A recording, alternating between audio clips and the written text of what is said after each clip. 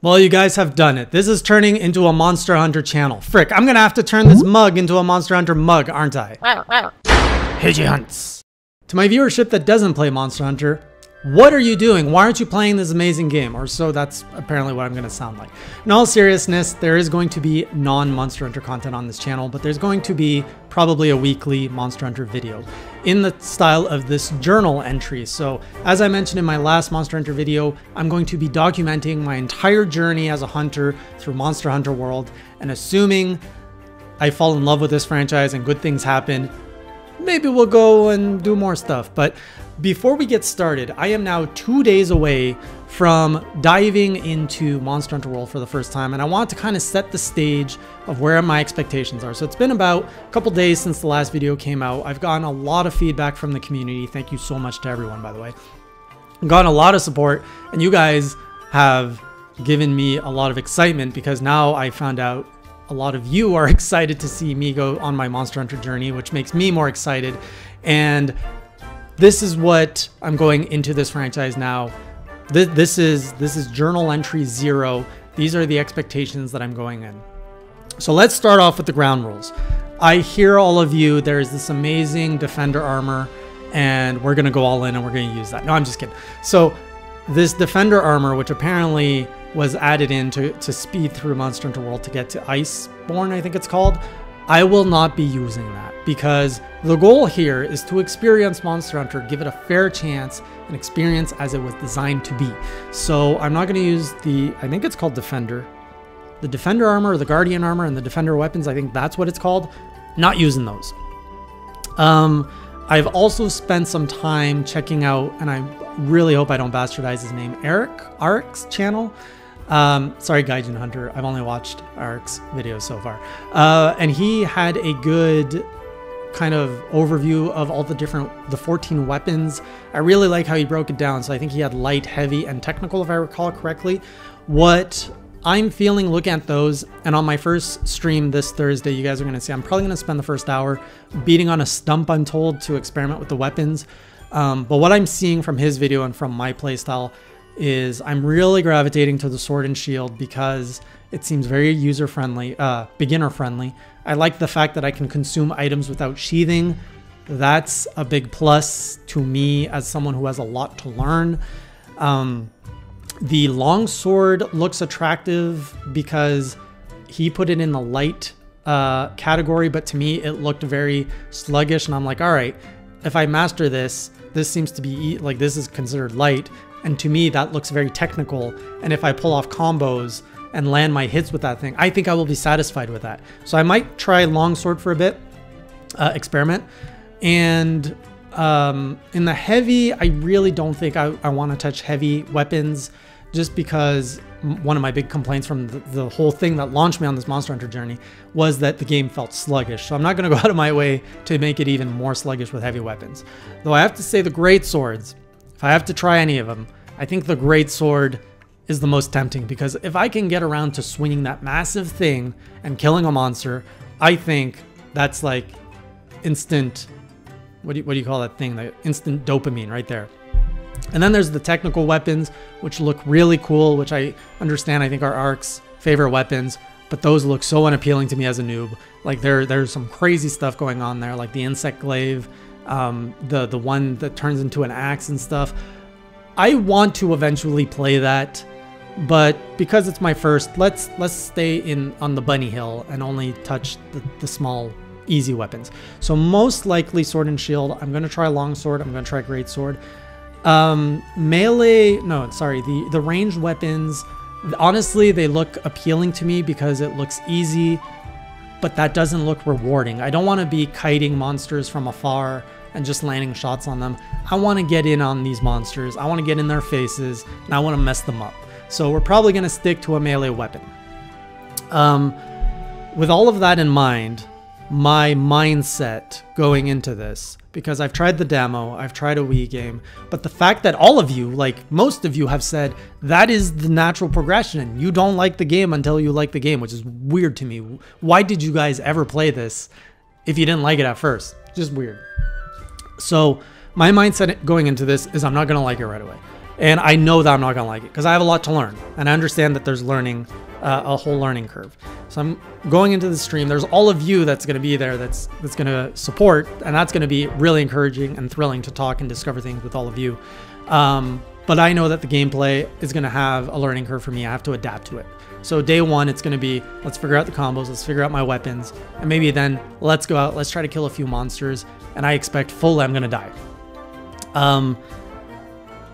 Another question that came up a lot in the comments from the last video was, am I going to do Iceborne? Am I going to do the DLC?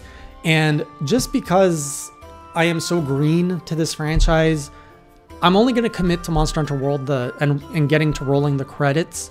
My hope is that I will have a change of heart and that I will actually enjoy this series, because I see all of you loving it. I'm like, I want to love that too. I want to love it like that. I want to love that just like that. So assuming we have a good successful arc, I will probably go into the additionally whatever the post-game stuff, and I will probably want to get Iceborne, and I will probably get into Monster Hunter Rise. And this is how you guys take over my life, let's be honest. Another question is, another thing that came up is people said, if you only play 4 hours a week, you're not going to get good. Like, it's going to take you forever. You're not going to get into it. And I hear you. I've played Hollow Knight, and I remember I was playing it once a week to platinum grind, and I would forget a lot of like the mechanics to fight a boss 1 week later. I only wanted to commit to once a week because I'm going into so much unknown. If this is really developing into something good, I might increase the streams to twice a week to maybe even 3 times a week max. So that's on the table, and that could happen. Another question that came up is, I know a lot of you are on the other side of the world, and the schedule from 8 p.m. to 12 or 11 to 12. So from 8 p.m. and I'm only doing 3 to 4 hours, that might not work. I will be downloading and uploading all of the streams to this YouTube channel as an unlisted video. There will be links probably in all of these journals to get you to that playlist if you're interested in watching when you're actually awake and not asleep. Also, the video on demand is also, the VODs are available on Twitch if you ever want to watch them there. But after that 30-day period, they're gone. So now they're going to be held here on YouTube if you guys care to watch that. Another question that came up is, what platform am I playing this on? So I'll be playing this on Steam, and I will be playing on a controller because I'm not a big fan of mouse and keyboard, and I just love the feeling of a controller. So we're going to be playing with an Xbox Elite controller. And other questions were a lot of you asking if you could help me out and if you could join me on this journey, like actually play with me in the game. I don't know how this game works, so I can't answer that, and it seems like there might be quite a few of you. Short answer is yes, I am open to playing with all of you. However, we can organize that, and if you guys have ideas on how to organize that, please let me know. But also on the flip side, I do not want to be carried. So if we do end up playing together, just, you know, don't come in with some OP armor and weapons and carry me through the game, because the goal here is to really experience the whole thing. And so whatever makes sense for that to play together and still get the Monster Hunter experience, that's all good. Now, I ran out of notes and there was still something I want to cover. Oh, the production. So another thing is this entire thing, I like to kind of theme my streams and stuff, and I have a little bit of a production background. So I want to see, like, how can we do some more fun stuff with this journey. So one thing I'm going to be adding to the stream is we're going to have some counters. Actually, I don't think hang on, did I have the notes up? I do have the notes up.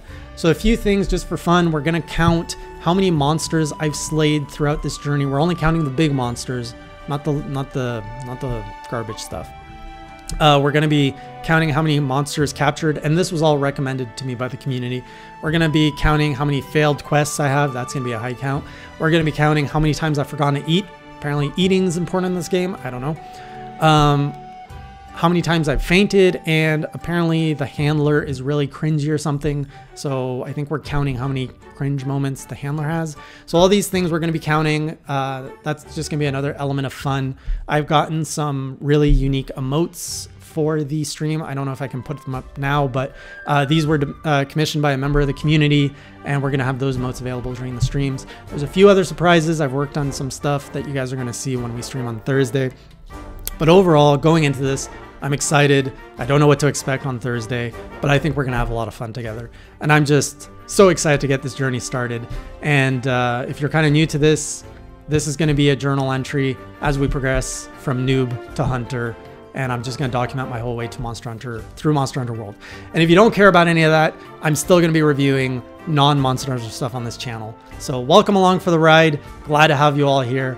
We're off to a great start in 2021, and I think we're gonna have a lot of fun. So I'll see you Thursday night, 8 p.m. on twitch.tv/HeyJayOfficial. And until then, keep it classy. Lesson number 1, don't kick the yellow toad. What is this thing? This thing's cute. Can I kill it? Paratoad. Well, that doesn't look good. Oh no! HeyJay Hunts. Welcome back to another Monster Hunter journal where I document my entire journey, playthrough through Monster Hunter World. If you're here for the ride and you're going to follow along, be sure to subscribe, hit those notifications, because I'm dropping these videos pretty much whenever I make progress in this series, whether it is during a stream or during my own research. So last night we kicked off my Monster Hunter World journey, and I'm just blown away by what happened. I'm recording this within 24 hours of that stream happening. My usual streams are 5 to 10 viewers. I was expecting maybe 50 to 100, considering the last few Monster Hunter videos have been getting some attention. There were 600 of you mad lads watching this idiot pretty much figure out how to play Monster Hunter World. 600 of you! And it was just insane. And now I try to keep these journals / diaries short. I try to keep them to 10 minutes. I doubt that's going to happen today because I just drank out of the fire hose so much information. Not only was there Monster Hunter World that was throwing everything at me, I had 600 amazing people throwing, and some of you trolls, but good trolls. I like that kind of trolling. Just sending me info. And then there was the whole Twitch thing. I've never had to deal with a massive Twitch channel thing like that. So just a quick shout out to all my mods who were in the channel, helping me figure out what was going on, getting community feedback, and making sure that we have a better stream next time. So let's get started. I got my notes. I just have to say, yeah, we had 600 viewers. We had so much crazy stuff in the chat. I know there was a few bugs with some of the mechanics, the alerts. I'm gonna fix all that. I didn't even know what a hype train was. We hit level 5 hype train on Twitch. What is that? How do you even start a hype train? I don't know, but we went to level 5. I think that's good. It's a lot, but I'm just gonna start off before I get into my thoughts of what happened last night. It was a positive experience. I had a good time. What the hell is this? I didn't think I'd enjoy Monster Hunter this fast in. If you watched the last journal, I was very skeptical. I was getting really ready for some frustration and for anger. There was none of that. It was just a very nice, pleasant ride so far. I'm not going to jinx it. I guess I'm just going to go in the order of my notes here. The first thing is, wow, a lot of information. Like I said, the game was throwing a lot of stuff at me. I wasn't necessarily in a headspace to absorb it all calmly because I had a very active community by my side, and I also wanted to make sure we were getting to the good stuff. So I missed a lot of information that the game was throwing at me, but even if I was playing alone, honestly, I'm not the type of person to sit and stew on that kind of information. I'm the kind to just go out, figure it out as I go. If I was playing this alone, it would have been very intimidating and I would have ignored a lot of it anyways. So the fact that I had a community that kept reiterating kind of the important parts, saying, hey, go to options, change this, it's going to make your life easier. So like I was suggested to change the thing where I can always see my health bar at all times, removing that dynamic thing where it disappears. That's a good change. Being able to see my silhouette behind a monster, those are good changes. So I think all of the important stuff was communicated to me by the community, which helped me get through a little bit of all this information that the game was throwing at me. There's still a lot in there that I don't know. There's a lot of resource stuff, but I read all your comments on this channel. I try to follow along in Discord, which that also blew up.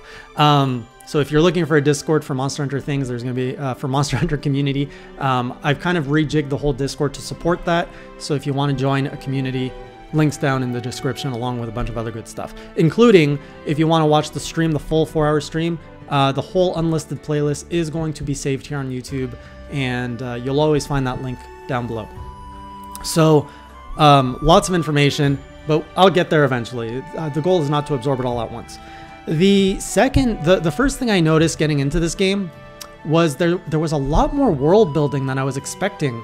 When I dabbled in Monster Hunter 3 Ultimate, I think it was called, they just kind of like threw you in a camp with like a very kind of generic, boring character, and they're just like, go hunt, go figure it out. Here, you know, there was cutscenes. You're like this new character that you get to I don't know if you could design your character before. I would assume so, but it doesn't stand out.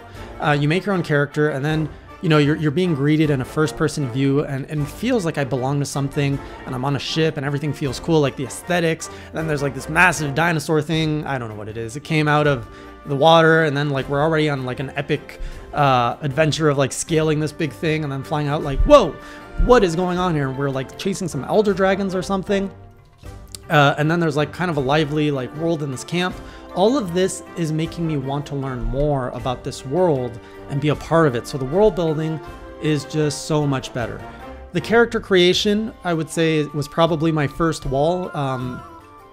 The amount of customization that you can do here is insane. And I never really spend too much time in character creation, so I tried to like design myself to the best that I could. I probably could have done a better job, but it's good enough. And then I made my, I think it's called a Palico, the cat. So we named the cat Classy, and by the end of the stream, he ended up with a mustache. And I love my cat. My cat is adorable. He is the best cat, and he is the classiest cat, and he will be my best friend forever. The cat was harder to design than the human because I cared more about the cat, but I am very happy with how he turned out.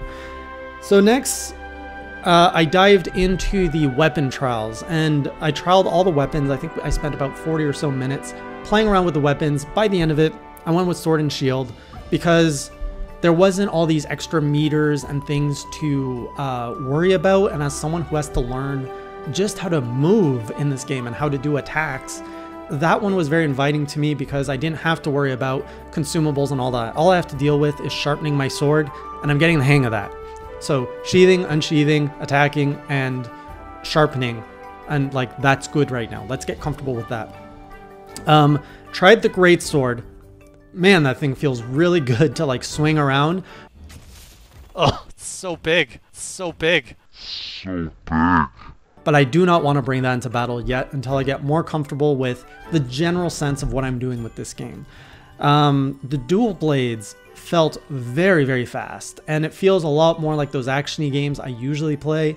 And I'm hesitant to play those because it's so fast. I feel it's not going to give me a good sense for what the rest of the game is. Like, I do want to expand my, I'm getting sucked in, guys. I can feel myself getting pulled into this franchise, and it is scary. It is terrifying. I just see a big black hole of monsters. So I don't want to go in with the experience I have and lean into dual swords. I'd rather go in with a little bit more of a balanced one, which is sword and shield, so that I can lean more, I can like move more towards the bigger weapons more naturally than trying to go from dual blades to the heavy weapons. Long sword, if you watch the last journal, was one I was leaning towards. I really didn't like how it felt, so that one's on the back burner for now until I understand how to do more stuff with it. Tried the hammer, saw a lot of you hammer brothers out there. The basic bonk, very unsatisfying. The like swing up and big bonk, very satisfying. It's fun to move that around. Hunting horn, you guys are weird. I'm never going to be a hunting horn user, sorry.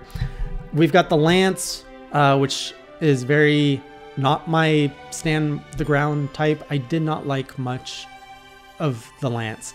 The gun lance was cool because it's just a cool weapon. I mean, it's a lance with a gun in it. So it's cool, but just not my playstyle. So lance, gun lance, they're at the bottom of the list.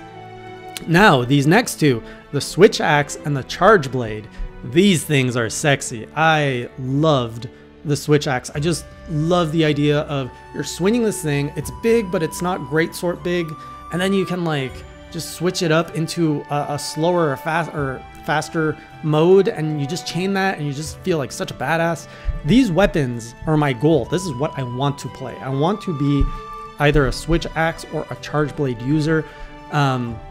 I think I was putting more time into the charge blade, and I was understanding the whole, okay, you have to like fight with your sword and shield, and then it charges these vials, and then you like load up your vials into your shield or something, and then when it's charged, you like combine it into an axe, and then you just like unleash some damage. That stuff is cool, and we're gonna get there. That's my goal. We're gonna transition probably to the charge blade and the switch axe, one of the two, or both. But I need to get my foundations down first. And then the insect blade, I really like the jump and the flying, but again, let's learn to walk before we learn to fly. So it's cool, but I'm not there yet. And then we have the bow, light bow, the light bow gun, and the heavy bow gun. I knew I didn't really want to do range. The range felt good in training, but it feels more like a shooting, like it felt like a third-person shooter in some senses, and I'm not here for that experience. Like I said, I want to get up in their faces. I want to slash them up. We're going to stick with the melees. So right now, I'm just working on learning the combos of sword and shield, and then I want to eventually graduate to switch axe, charge blade, and then we'll see. We'll see what I'm like after that. So after that, we went to the hunts, and I managed to hunt three monsters yesterday. So I did the Great Jagras, I did the Kula Yaku, and we did Anjanith. I think that's how you pronounce it for funsies. Yeah, he destroyed me. So Great Jagras was a very nice, friendly, like noob monster. Basically, he gets fat, he charges at you, you roll out of the way, you wail on him, he charges at. It's just really dodge the charge and wail on him. And it was very satisfying. And I have to say, like in general, fighting the monster is, I think we all agree what the best part is. Like that is exciting. And when like the monster is dead, I was actually, when I was in bed last night, I'm like, I wish I had more monsters to fight. Like that is the meat and potatoes of this game, was just being in there and wailing on these monsters.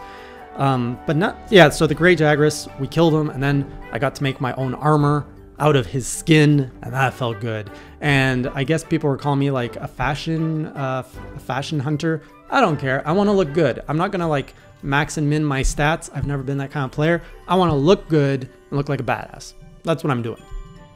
By the time we got to the Kula Yaku, which is like a raptor thing that really likes his pot, I was really trying to figure out how to do combos, and I think I pulled off a really good one with the sword and shield. So with the first boss, it was mostly just hack slash, but then the community was telling me, okay, now you want to do like YY back B, which gives you that charge that you can then jump into the monster, and then it launches you into the air, and then you can like either bash with your shield or your sword down onto the monster. And I even got like on top of it, and I was riding it, and I was like hitting in the head. I'm like, oh, it's only doing like 1 damage. But then like I found out I could jump to the back, and I can like stab it in the side, and that was doing a lot more damage. That was exciting. I think everyone was pretty excited to see that.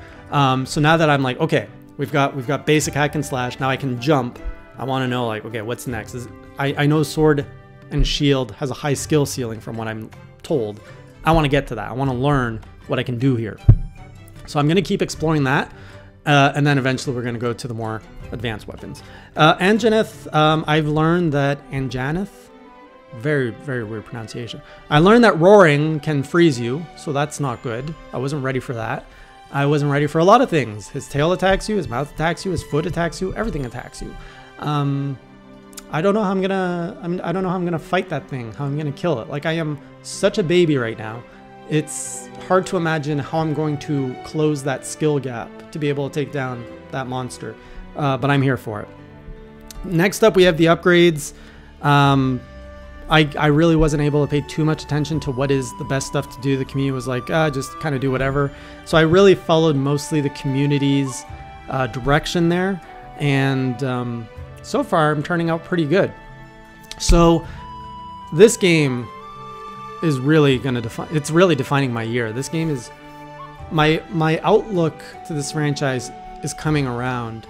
And yesterday, 4 hours, usually when I stream by the 3-hour mark, I'm getting tired and I'm kind of winding down. I didn't even notice 4 hours went by. And this is like looking at a game, looking at a Twitch chat, and like just absorbing all that.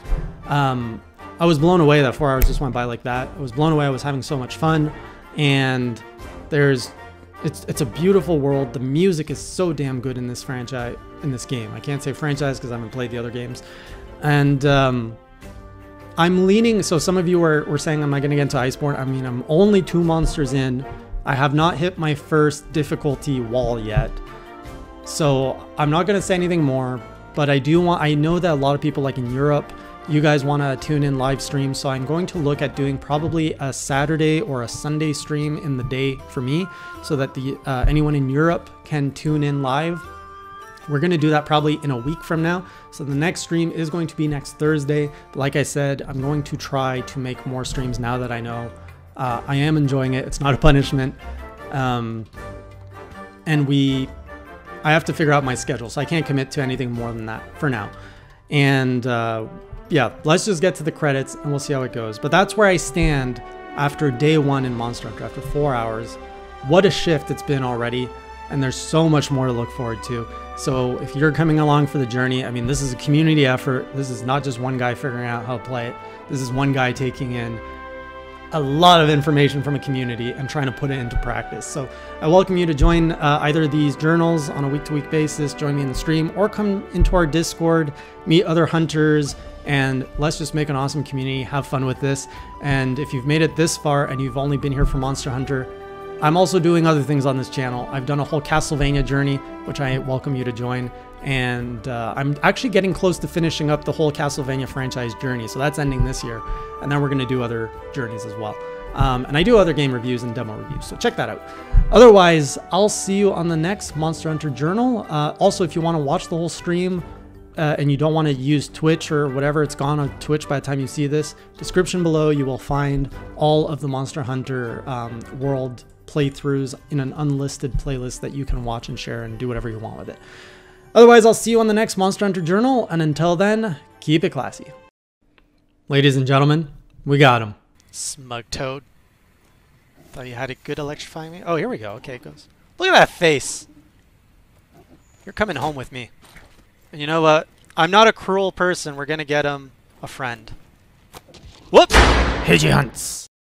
Welcome back to another Monster Hunter Journal. I have a confession to make. I know I said I wouldn't stream until Thursday again, but the itch got me, and I was like, I'm just gonna load up the game and just go through the menus. And while I'm doing this, I might as well stream it. And so this was on Saturday, and this was entirely just a stream about me going through menus. You're watching a man just go through menus. And you guys were excited for that. There was a lot of people that showed up. I know not as many as last Thursday because it was unscheduled, but a lot of people showed up and a lot of people were excited for menus. You guys just keep blowing my mind all the time. This community is just incredible so far. I'm having a good time. I hope you guys are having a good time too. So I really didn't think a little stream to kind of get myself familiar with everything that was thrown at me on Thursday would actually warrant another journal entry. But turns out I learned a lot, and there was a lot that happened that didn't progress the story at all. It just progressed my understanding of this series, which warrants another journal. So here we are. So as I mentioned in my last journal, on my first stream, between the Twitch chat and the game, there was a lot to process. And I just want to go back and just like move around the world, just get a sense of where everything is in the hub world, specifically in the village, whatever it's called, and then just look at the menus, just like sit there, look at them and understand where everything is, so that everything could be a little bit more intuitive when I'm actually doing the Thursday streams and progressing. So the first thing I learned, I went back to Poogie, and you know, I got that down. Now I know how to pet Poogie, the exclamation mark goes up. But I also learned there was all these other things that you could do with Poogie that I hadn't realized. You could rename the pig, you can rename the Poogie, so we named Poogie Crassy. And then I learned that if you hold the Poogie and walk around, your controller will vibrate and you can find a treasure. And actually, I was surprised because a lot of people in the chat actually apparently didn't know that. Maybe not a lot. A few people in the chat didn't know. So we were all learning something at that point. And you can even change the color of your Poogie. So many customizations in this game. It's kind of crazy. Outside of that, I also learned through the chat. The chat kind of helped me. We fixed the camera lock thing, so that's done. I learned to manage my item pouch. So I actually opened the item pouch and I was like, all right, people are like, you gotta clean this out. So we got rid of all the ammo. I know I don't need to. We got rid of all the mushrooms, the files, everything I don't need. We sent that to the box and we had a nice organized pouch. So this is something I really appreciate having, and I know how to manage my inventory a little bit better before future hunts. The next thing I learned was I opened up the hunter's notes, and this was really cool. I really love this aspect because I learned that the more I'm in the world, like picking up drool and poo and footprints, and then you talk to this old dude, he fills up your journal and gives you tips, and it actually, like, I know you guys all know this, but I'm just sharing what I'm learning.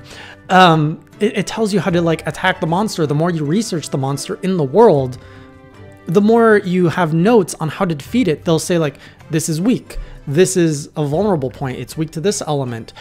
This is where you harvest all the different items. So like that, first of all, I love it. I love collecting things to unlock things. Oh no, I'm using the word love and Monster Hunter together. It's happening. It's just, I want to fill up this book. I want to unlock everything. So we're going to collect all the poo, all the snot, all the gross bits, and we're going to learn everything we can about these monsters. So I learned that. I really love that. And now I know that when I come back from my hunts, I go talk to the old man in case I learn stuff.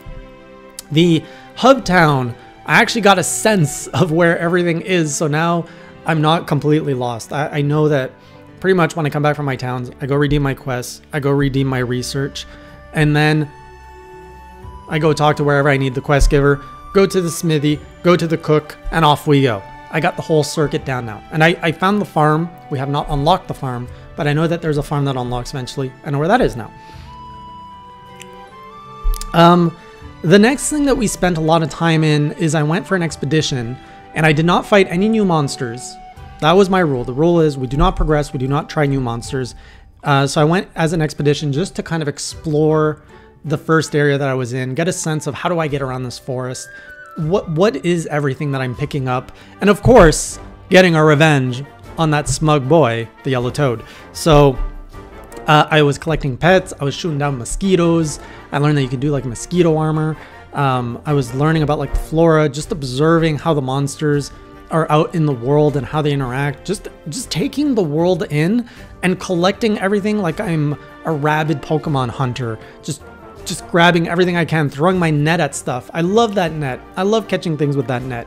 And mining and picking up mushrooms. Honestly, it was just a stream about gathering. It's all that Animal Crossing playtime has finally come to use to me here.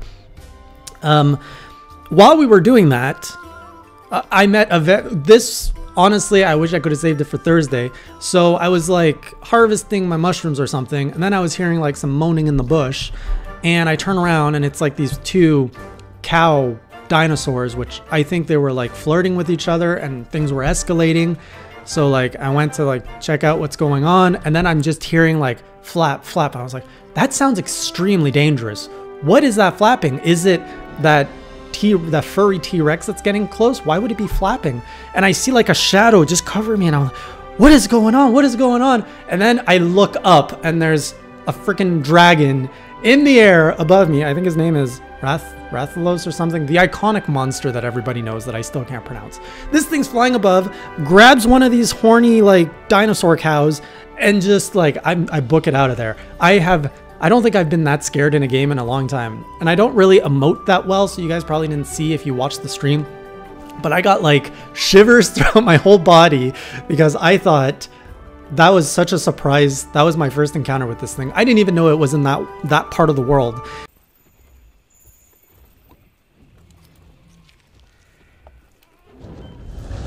What is that? What is that? What is that noise? What is that? What? What? I'm not touching that. Rathalos? This guy just shows up in here? Yeah, we're not. Man, that gave me goosebumps. We're gonna hunt that eventually? Jeez. And from that point on, I learned this thing is flying around, just kind of hanging out. We did not get attacked by it, thank God. I went and hid in the bush as fast as I could. But then the freaking chat, they're like, oh, go climb the tree. Just go climb the tree. There's something nice out there. Of course, like, you know, doubt, suspicion. Chat was very sus at this point. Can he attack me or does he just chill? But I climbed the tree and I found out Rathalos' nest is up there. These guys led me right to the nest. I picked up an egg. I broke the egg. Luckily, Rathalos left the map before any damage could be done. But trolley chat, I got my eye on you. I know what you guys are up to. We also got to play, I discovered there was a guild card. So in the menus, I saw the guild card, customized that, had fun doing that. So many options in there. I learned about the research points and how you can collect those by doing the quest, the investigation, the bounties. So I got more of a sense of what to do there, and I'm just loading up on that. So with that in mind, should I do that? No, we got a few more things. Went through the armor, finally like understood what the armors are, the different sets, how to build out your skill tree, how you can go back in the skill tree, and then you can like branch off into other things. So like my bone armor can go into the Great Jagras and so on. All of it was very helpful so that I'm not so clueless the next time I go into a stream to try to progress and advance. And I think this one, some of you are going to be like, oh, why'd you do this on a weekend stream? But I tried out the switch axe because I was like, let's see if I can take down the Great Jagras or a Great Jagras with the switch axe. Turns out the switch axe was a lot easier to play with than I thought. So now I'm not sure if I'm going to keep going switch axe or if I'm going to go sword and shield. Sword and shield, I have to admit, I don't really make use of the shield very much. I'm focused a lot on the offense and dodging. So block is like a whole other thing I might not really be interested in doing. Whereas switch axe, it's more about just being on the offense and morphing your sword and your axe. So I think I'm going to stick to switch axe for a little bit longer because you're doing way more damage. It feels good and it just feels kind of natural. So I'm gonna play between these two for now. And that's pretty much everything that happened in that stream. If you want to watch it, I always upload it here on YouTube. So it's in the unlisted playlist, which I link in the description below.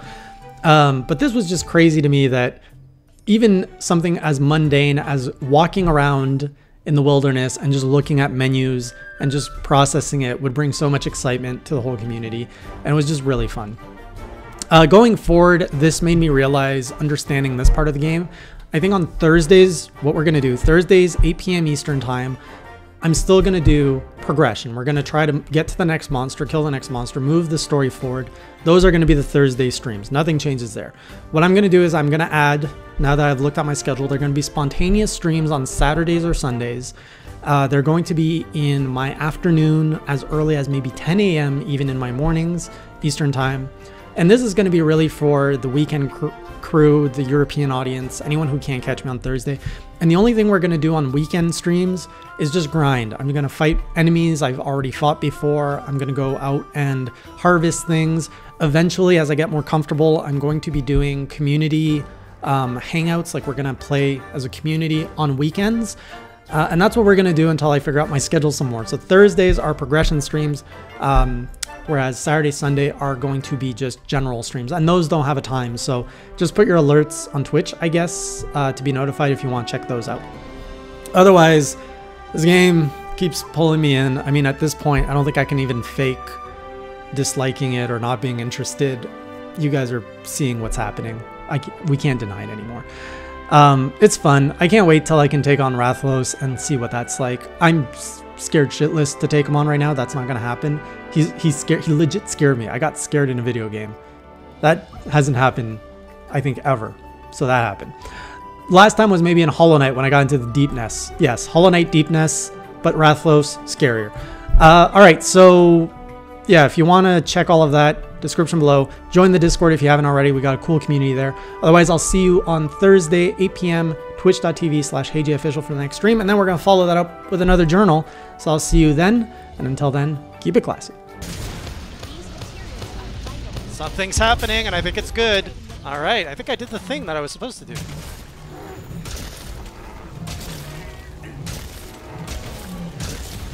Oh, right in the face. I think I made it puke something.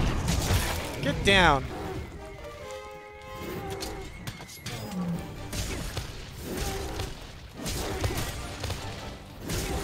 Is all this red good? Oh, something else is happening. I think he bit me. I'm not sure what happened there. Did he bite me at the end? The terror of the woods is no more. My innocence gone. I sit before you, no longer a noob, but a hunter for the Anjanath has been slain. There we go! Oh, we did it! Oh! Hiji hunts! All right, before we get into this journal, I have to ask, is there such thing as a Monster Hunter hangover? Because I went on 5 hunts in the last stream, 5 like new monster hunts. And the next day I felt so groggy. I swear to you, I felt like I had a hangover. I just couldn't focus on anything. I didn't sleep well. I had like a dry mouth. It was not pleasant. So I don't know if there's such thing as too much Monster Hunter, but I might have done it. So the last stream, we focused a lot on making progress by killing monsters. And of course, we finally got our revenge and our rematch with Anjanath, which, sit down because I've got so much excitement to share with you. That was a fight that I will remember for the rest of my life. But first, let's talk about the other monsters that came before that, starting with Puke, which I know that's not, it's like Puke. Oh, I get it, because he pukes. First fight was that. I was a little bit worried because now this, you know, the other two were fairly straightforward. Now I knew we were adding the element of poison to this fight, and I was a little bit nervous. Luckily I had the antidotes. I got the radial menu set up with antidotes. Everyone helped me to, like, there was 2 types of antidotes that I needed to set up. But otherwise the fight went pretty good. Also, throughout all of these fights, so the last stream I went full on switch axe. It felt good when I did the grind stream last week. And now I just really wanted to focus on getting much better with that weapon and fighting monsters with the switch axe. So I did all of that with that, and it worked out pretty good. The switch axe is good. We're going to talk about that in a moment. So the Puke fight was pretty good, except for the poison. It was a fairly easy monster. It was pretty much just like move to the side, avoid when it vomits everywhere. We got its tail down. Overall, very natural progression fight compared to the Great Jagras and the, for lack of a better name, I'm just going to call him the What Up Bird, because I don't remember his name. I just remember chat always going, what up, bird? What up, bird? Or I think they just say what up. I forget what it goes. So we're going to call it What Up Bird. The armor set of the Puke I think is one of my favorites so far at that point. It has like a little bit of a samurai-like type armor feel to it, which I love. So the Puke armor, at that point, I really wanted to just get that whole set. But we don't grind on Thursdays. We go to the next monster, which leads us to... What was the... Oh, before we went to the next monster, I got to discover the best kind of quest, which is actually the worst kind of quest. I don't know if Capcom has a little bit of humor in their game, but the best kind of quest has you following this cart that's getting pushed through a whole new environment, which that's exciting. We've unlocked a new environment to explore. I haven't explored it yet. Walking with the handler and the scientist pushing this cart was not fun. That was just boring. I ran into not a Rathalos. I think it's like a female Rathalos. It looked like a Rathalos, but it was not red. And I was supposed to like distract it with rocks, and I accidentally hit it with a rock, which freaked me out because then it got enraged and was like breathing fire at me and making loud noises. I'm just like, wagon, get out of here. And then we just like booked it out of the cave and everything was good. Then there was a Cactuar, which surprised me because Cactuars, you know, I played a lot of Final Fantasy games. Cactuar is a Square Enix property. What is a Cactuar doing in a Capcom game? It was so mind-boggling. I'm like, what is that doing here? And then everyone was like, kick it, which I'm sure means something bad's gonna happen if I kick it. We were on a mission to do something. Anyways, I think I was in the middle of the fight with the Baroth, so I did not end up kicking it, but I promise you all, the next time I see a Cactuar, we're gonna kick it. I found a mini Cactuar. We caught that. It's now our pet. It's my favorite in the room. It moves around everywhere. It's fun. Don't pet it. It will prick you. The Baroth fight was really interesting. Also known as the, I guess, the like choo-choo fight. Pretty straightforward.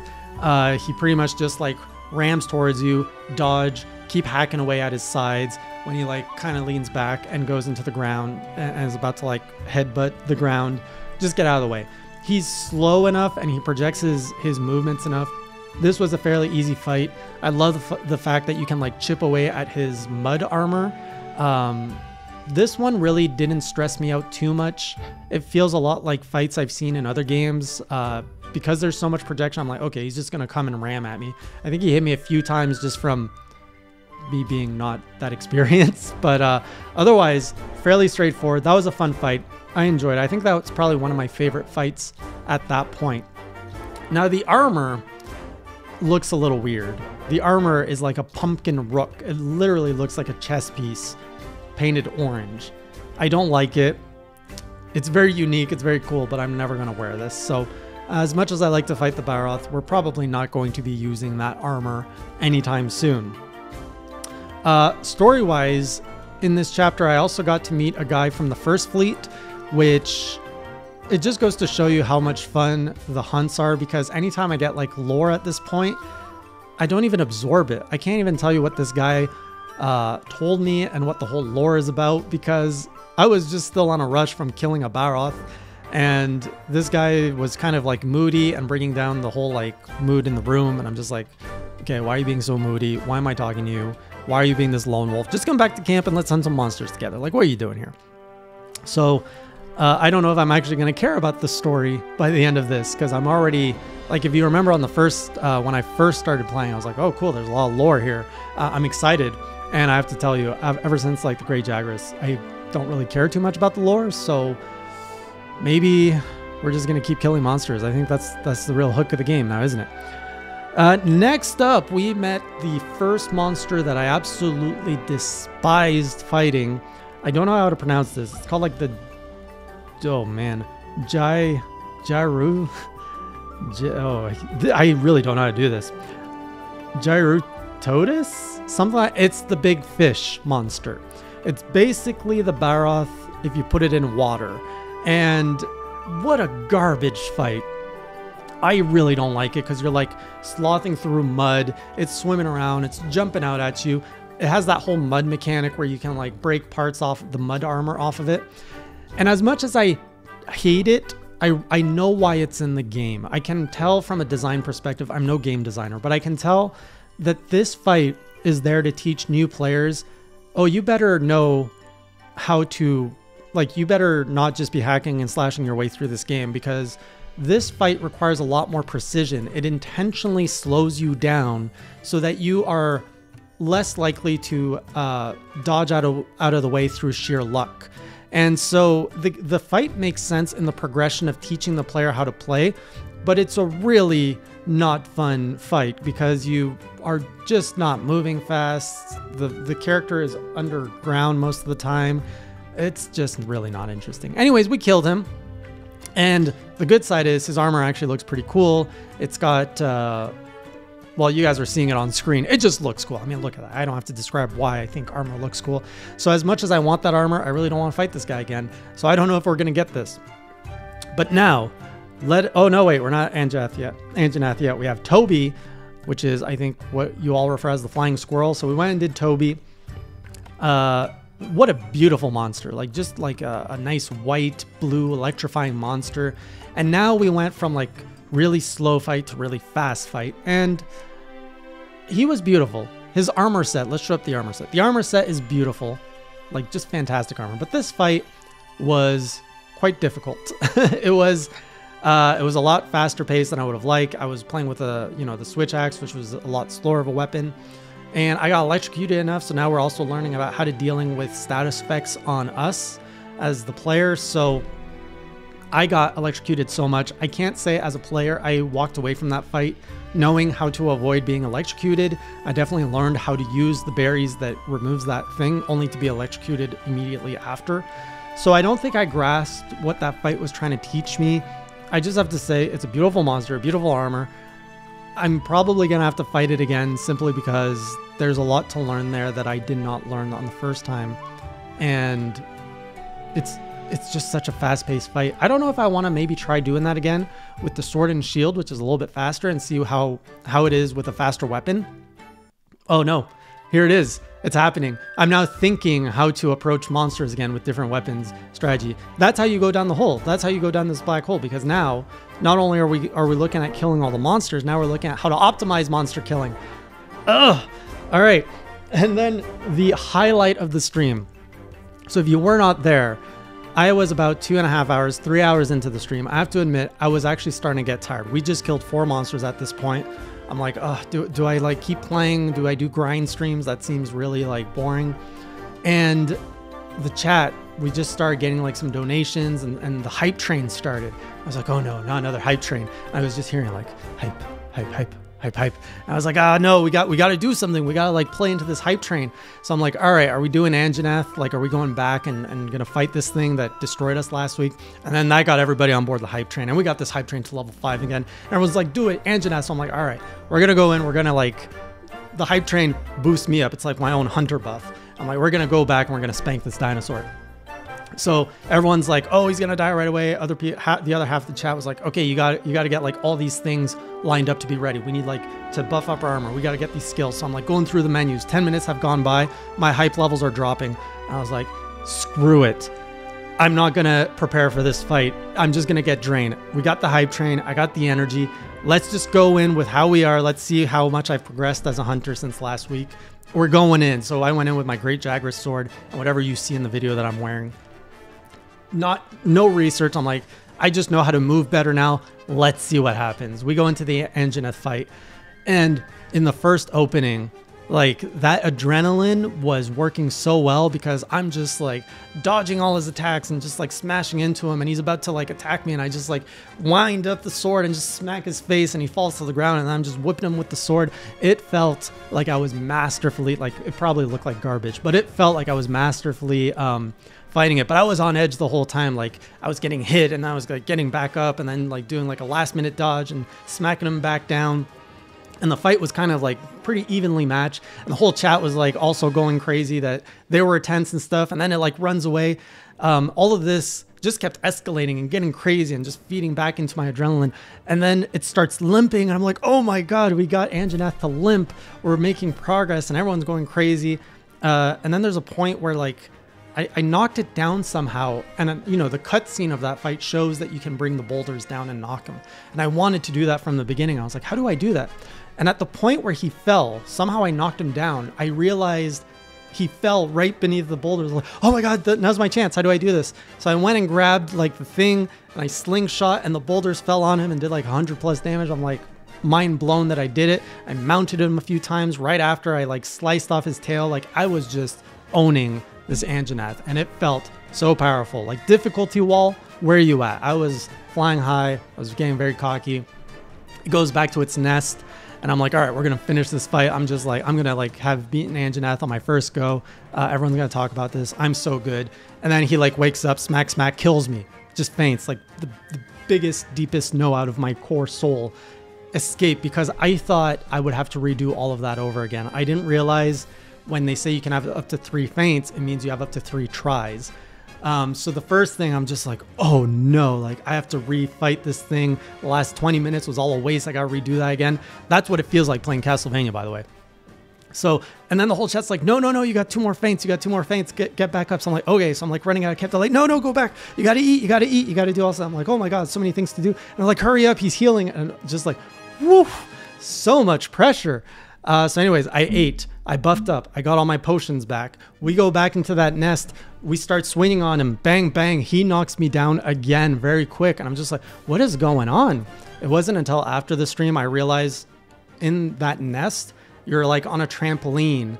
And basically when he's moving or something, he can stun you. So I was getting stunned, but I didn't realize that was happening. And that's why he was getting the best of me. And it's a really like tight, cramped area to fight in. So he was destroying me. So now the pressure was up because I was on my last feint. He was so close to dying. I had died so fast on that second one. And now like the chat's just like, all right, go defensive. Stop being greedy. Like I was being greedy at this point. I just want to finish the fight because I'm like, oh, I'm so close. So I go in, he's sleeping. And I'm like, all right, here's where we talk about my switch axe training. Before doing this fight, somewhere in the middle of the stream, I went back to the pole. The pole and I, we had a nice time together. I took out the switch axe and we trained, and the community taught me this cool combo where you like you spam B and then you convert into your sword, and it's like this 5-6 hit combo. I'm like, we're gonna open up with that on the sleeping T-Rex this time. And so I did that, and then he died and I won, and it felt good.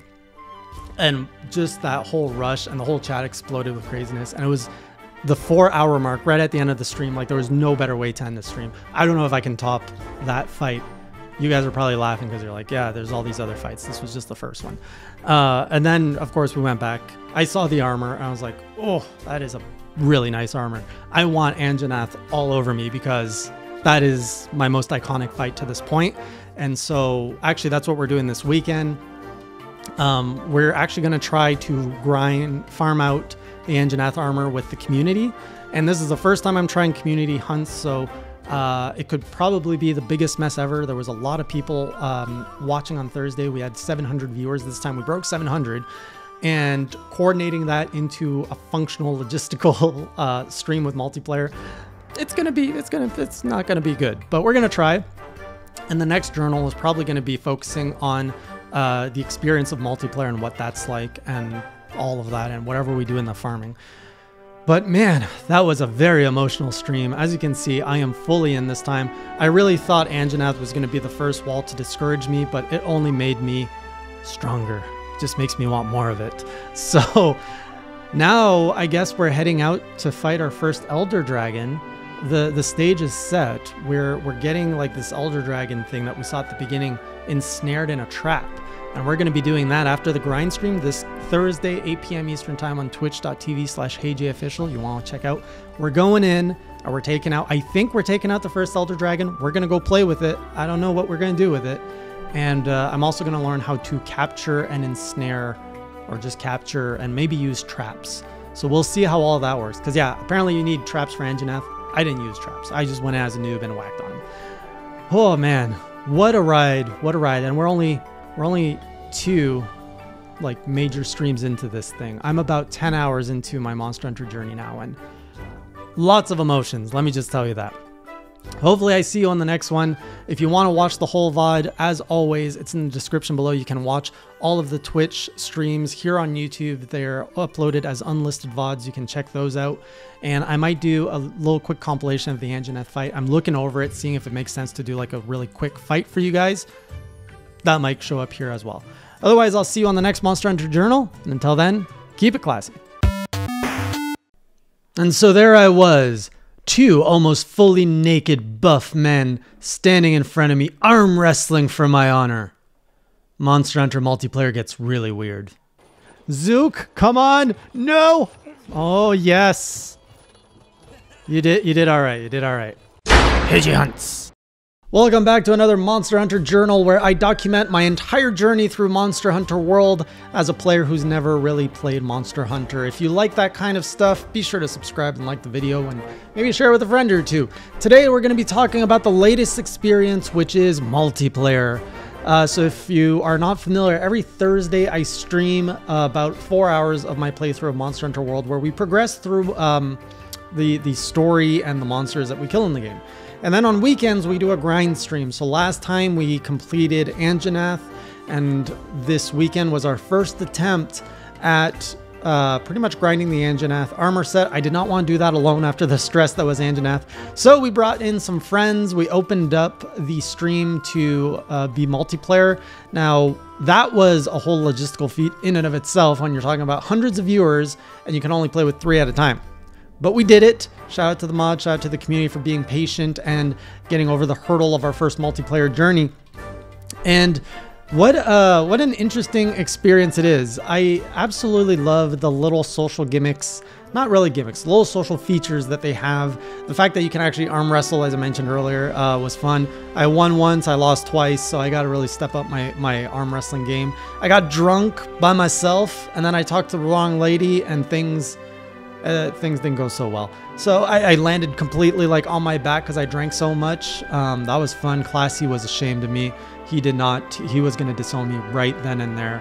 I don't think I've ever brought so much shame to my cat. I felt a little bad. So we might hold off on the drinking for a little while. It was really cool seeing everyone's cosmetics. So for the sake of multiplayer, the rules were you can have any fun cosmetics. I think those are the rules. The mods kind of enforce them. Or you had to wear Anjanath armor or less. Anything I had been before. So just kind of seeing, like I saw a Moogle in there. I saw some really cool Palico costumes. You know, I know they're called Palicos. We're going to call them cats. Like, it's just so much cuter to say cats. Saw a lot of naked people. Mostly saw naked people. But there's some very interesting gear that I saw, some cosmetics that make me want to just get to that part of the game so I can start being stylish and showing off and flexing and putting in my gestures, and I can be social with everyone else.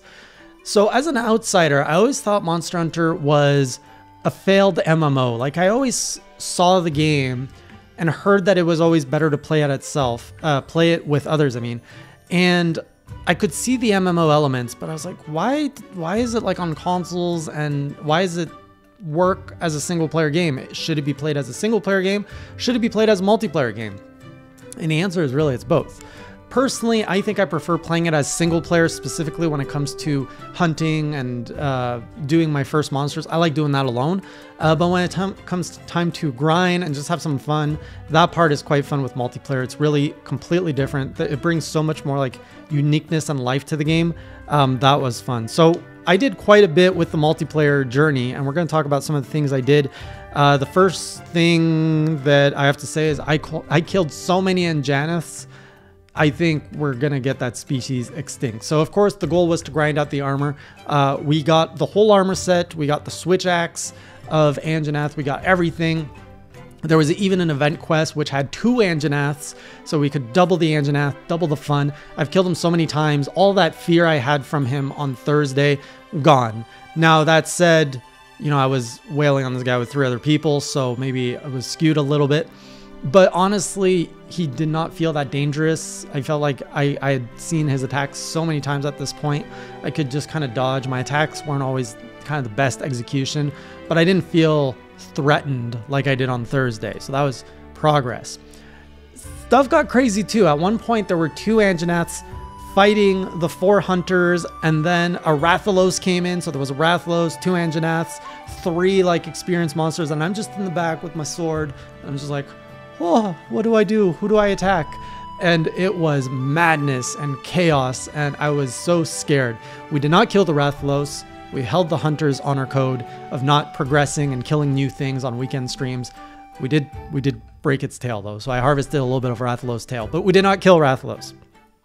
I also went back and saw a whole bunch of different ways to kind of fight different creatures. I saw other hunters use kind of like these bomb barrels on a sleeping Anjanath, and then we can like trigger that and blow it up. We got to capture a lot. So before we got into the multiplayer madness, I did a capture quest, so I learned how to capture. Went against that, what's it called? I don't want to get it wrong again. Bird Up! That's the meme, Bird Up. We went against our whatever his name is, and what a difference. Me as a player, how much I've experienced. I felt in total control of that fight. I was able to position myself, grab a rock, I'd be like, boom, throw a rock at his rock, make him drop his rock. I just felt like I controlled that fight entirely. I'm still not quite natural when it comes to trapping. Like I tried to trap my own Anjanath during a fight, and I put the trap in the wrong place, and it was a complete waste. So I still need to practice capturing monsters on my own a little bit more to get the hang of it. We got our first failed quests, so there was quite a few first. Unfortunately, one of the quests was to I think it's called the Baroth. We were supposed to capture it. We got a little excited, and we killed it. So that was a failed quest, and that's why you now see a 1 on the failed quest counter. I blame it to overly eager hunters. I saw we went back and we fought Toby a few times, and I saw like the hunters were just so coordinated and using like all these sleep bombs, and like I guess this is how you like attack him. So Toby was asleep half the time. It made for a really boring fight, but a very effective fight. I think we killed him in like 3 minutes, and I was like, oh, this is what it looks like when you know what you're doing in this game. I see. As far as I know, all the hunters were wearing low rank gear, so I don't think it was a rank thing. A high level rank gear that made the fights quick. I think it was just the fact that all these hunters have killed these monsters probably hundreds of times. They know what they're doing, and I was just kind of wailing in the back, kind of doing my own thing. Lastly, I figured I'd take the chance to play with a bunch of different weapons kind of on the go. So I went back with the hammer because we needed to break Anjanath's face to get some of the parts from his face. And I had some fun with the hammer. Where's my hammer crew at, man? This hammer, I underestimated the power of the bonk, because when you're actually running and charging with the hammer, it feels quick. And I have to say, like, my whole perspective in this game has really changed, where I feel everything moves a lot quicker, like you guys remember, 2 weeks ago, I was like, this game is clunky. Everything is clunky. Now I'm like, oh, everything is so smooth. Why is it moving so fast? And it's not the game, it's the player, it's the perception. And I know this is what you guys say. He's getting it, he's clicking. This is what happens. The player levels up, not the hunter. It's a really cool experience, and I'm kind of really happy I'm documenting this. So the hammer was fun. I love charging it and just like spinning it. And then there's one where you're like flipping the air and you just bash Anjanath's face with it. Hammer felt good. It's one I want to use sparingly. I don't want to main with the hammer, but when we need some bonks, I'm really happy to pull out a hammer and bonk the night away. The insect glaive we tried at one point. That was a total mess. I did not study up on how to use the insect glaive, and this whole thing about an insect and the fact that you have to use buffs. What I did like was I was like flying in the air all the time when I was actually buffed properly, but otherwise I did not know what I was doing. That's a weapon I need a little bit more time to get the learning curve up. We went brave and we went back with the iconic greatsword, knowing it was slow. And that happened to be the fight where there was the two Anjanaths and the Rathalos. And at one point, I think I pulled off a really cool combo because the whole chat went like, oh, he did it, he did it. And it felt good and it looked good. Like I charged it up and I like smack, swing, flip, smack, and like just so much damage on Rathalos. I was like, okay, this is fun. Again, I don't think I would main the great sword, but pulling it out from time to time just to have fun with like these really like slow blows. And I was also getting the hang of like you swing, you roll, and then you sheathe. Like I was finding a way to make it kind of smooth so I could make the greatsword work. The dual blades did what the dual blades do. Again, they don't bring me satisfaction. They are fast. I think I went against a Toby with it. And they do what they do, you know, you just on everything. I'm not a big fan of that play style, so I don't think I'll be doing too much dual blades. And then I went back, we got the sword and shield, brought back my first love, the sword and shield, and I think we went against a Toby or it was Anjanath with the sword and shield.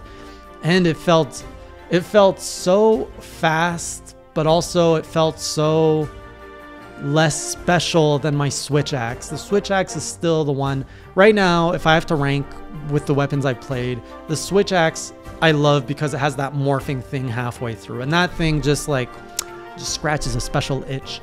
And then the hammer, I think the hammer has really like gained a lot of popularity points this weekend. The bonks are where it's at. Hammer's in second place. Sword and shield is in third place now. Sorry, sword and shield, you are losing some love, but you will always have been my first love. And the rest are kind of just everywhere else. I didn't really play any of the other ones. So that was my experience. Overall was good. The community was fantastic. Everyone was pretty good to kind of like listen to the rules. Everyone was kind of letting me lead at first. No, we had a hunting horn at one time. Oh, I also learned about the whole like you can actually hit your teammates to launch them up in the air. And I realized like at one point I was in the air, I'm like, what happens if I like hit this button? Oh, I can actually like attack from the air. So I can just now start thinking of how crazy like the combos of a coordinated team, like where you probably have voice chat, you're like, all right, launch me up, and then you can do stuff. Those fights must be really cool to pull off. So that's still in the distance, that sort of like athletic like hunt. I'm just excited that I really got to kind of familiarize myself. Oh, and just the fact that we did so many hunts at this time, it's turning into clockwork where I'm like, yep, quest, eat, box, item box, let's go. I know my way around the village. Everything is starting to like feel very fluid, feels very at home. So now we can actually focus on, okay, like a lot of the times now I'm not really focusing on the controls of the basic controls. It's really, how is this monster moving and how can I make this fight a spectacle? Like, how can I make this look cool? And I'm doing that while still trying to figure out how to do all the combos and stuff. So that was my first experience with multiplayer. It's been pretty good so far. We have a lot to improve on when it comes to multiplayer on our Twitch streams. The mods and I are working on that. I can't guarantee you when we're going to have it smooth. It's a process. We're going to get there. It's going to improve. We're going to be doing these multiplayer grind streams spontaneously on weekends. It's a good way for me to kind of get to play with you guys, get to know the community, for all of us to just kind of get together, have fun. So Thursdays are still the same, solo progression, and then weekend grinds. And that's what we're going to do. We're going to keep going on this journey. A lot of you have been asking, Iceborne, is it on the menu yet? It's looking tantalizing. Monster Hunter Rise, is it on the menu yet? Not sure on that one. I would get Iceborne before Monster Hunter Rise at this point. A few more weeks. I'm going to try the Monster Hunter Rise demo a few more times once you know, I get that I'm getting to the point where I feel I'm experienced enough. I can revisit the demo with a new perspective. And we're going to go and revisit my initial thoughts from the Monster Hunter Rise demo, which were not so well received the first time. I'll see you on the next journal, and until next time, keep it classy. I learned two very important things this week. The first is that it's not pronounced Raytheon, it's Arathian. And the next is little bombs blow up a lot faster than big bombs. One bomb for you. And one bomb for you. And little bomb. And little bomb. Oh shit! Pidgey hunts. Welcome back to another Monster Hunter journal where we document my entire first playthrough through Monster Hunter World. If you like that kind of stuff, be sure to subscribe and like the video. What a wild ride last night was. I am recording this now a day after stream number 3. I can't believe it's only been 3 weeks since I've gone on to this Monster Hunter journey because it feels like I've been playing this a lot longer than that. Yesterday felt like an entirely new game. Approaching it, just the controls, everything felt more fluid. The game design was, well, maybe not the game design, but we went through so much story and they just threw so many new things at me. I'm just like, what game am I playing? After last week, you know, we had the Anjanath rush, and then I got comfortable with it through the multiplayer, and I kind of went into it now with a whole new level of comfort, and the game just threw a whole bunch of new things at me. So today's going to be, sit back, we got a lot of stuff to cover. It's going to be a lot of, I don't know, this is going to be a lot of me talking about Monster Hunter. First off, we started the stream with the Zora fight, and the Zora Magdaros, I believe it's called. And what a unique fight. We've got this massive volcano turtle that is just rampaging. It's not even rampaging. It's really just kind of going for a Sunday stroll amongst the cliffs. And then we show up and try to trip it and throw like all these spears at it and balls of cannons and all these cannonballs. I don't know what was up with trying to capture this thing, but anyways, long story short, it didn't go well. It was a little bit confusing at first what I was trying to do. I was really like on the kind of like the bows at first. I was shooting it and just doing 50 damage. I'm like, all right, this isn't doing anything. And then I learned that you have to go and load the cannons with cannonballs. But then after that, after all my cannons got destroyed, I learned all the NPCs load the cannons for you, and you just need to run between the cannons and shoot them, and you can actually redirect them, which would have saved me a lot of time if I actually knew that's what was supposed to happen. Overall, very cinematic fight, very big, but honestly, the fights where you as the hunter are in the fight, fighting for your life, feels far more epic. The Anjanath fight felt far more epic than the Zora fight. The Zora fight felt more cinematic, but different emotions. And then, you know, we got on the back, and I know the chat was very patient with me because they were yelling at me to like, go here, hit this, you're forgetting the mines. And I'm like, everything looks the same. How am I supposed to see what I'm supposed to hit? Everything is either black, throbbing with orangeness, or just pure orangeness with sprinkles of black in it. It was really hard to figure out what I was supposed to do. In fact, I wandered into a secret where the whole chat just kind of went like, huh, didn't know about that one. So that was a fun surprise. It turns out that that secret just had a little more mining outposts in it, so it was nothing really that cool. But overall, that thing was, it was an alright fight. And then at the end, you know, there's this other thing. I'm not sure if it's a wyvern or a dragon. It came up. That scared me because I'm like, this thing looks like a badass. I don't know if I can fight this thing. It swiped me once and like took out half my life. I was barely hanging on. Luckily, I did not have to kill it. It was kind of just a story plot, but I survived it. So that was good. No faints. And oh, we discovered this new feature on the stream where we can actually have the audience guess and place bets before we do things. So we started that, and most of the audience guessed correctly that I would not be fainting. And then there's 4 traders out there who have no confidence in me. So shout out to you 4 who voted against me. Overall, that was pretty much the Zora fight. I was expecting more, honestly, but it is what it is. I guess the team spent like a year on that fight, which is crazy to me. They should have been designing more monsters for us to fight. The next thing is it happened to be the Winter Starfest when I logged in. It's happening for the next 2 weeks, which was exciting. I didn't know there were events still going on in this game. I guess this is like on a cyclical basis, so a lot of you who've played this for a while have probably already gotten everything. But I absolutely love the music. Like they've kind of recomposed a certain track that has more of like Christmassy feel to it. Everybody gets a new outfit. We put our handler in a new outfit. Classy got a little snowman outfit, which is just adorable.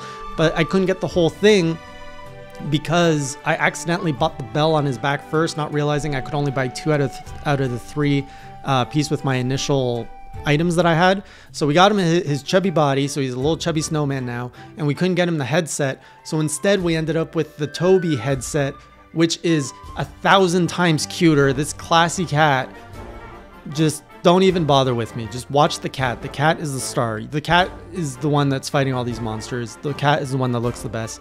Classy is the best cat. And then we got Poogie, who's got just as much of an adorable little outfit too. He is turning into a very adorable. He started off as quite the crassy pig, headbutting me because I didn't know how to pet him. But now he is just this little ball of love, was just jumping with so much like little bacon. He is both delicious and cute at the same time. Love that little pig. Then we discovered some lore, which this was interesting. So I was told to go into the House of Fives, which is in the guild section. And that's a place where you can like look at a window and everyone's like, yep, that's it. You just look at the window and I'm like, huh, what is this book here? And like half the chat was like, what book? What book? And turns out we learned the lore of the history of the world of Monster Hunter, which has, which explained how 5 dragons, how everyone used to be immortal. And then they're like, yo, we want to ask some dragons some questions. And then the dragons built the land. And then they're like, oh, you want to be mortal? Okay, good luck with death. You're going to love that one. And they're like, ah, shit, what did we do?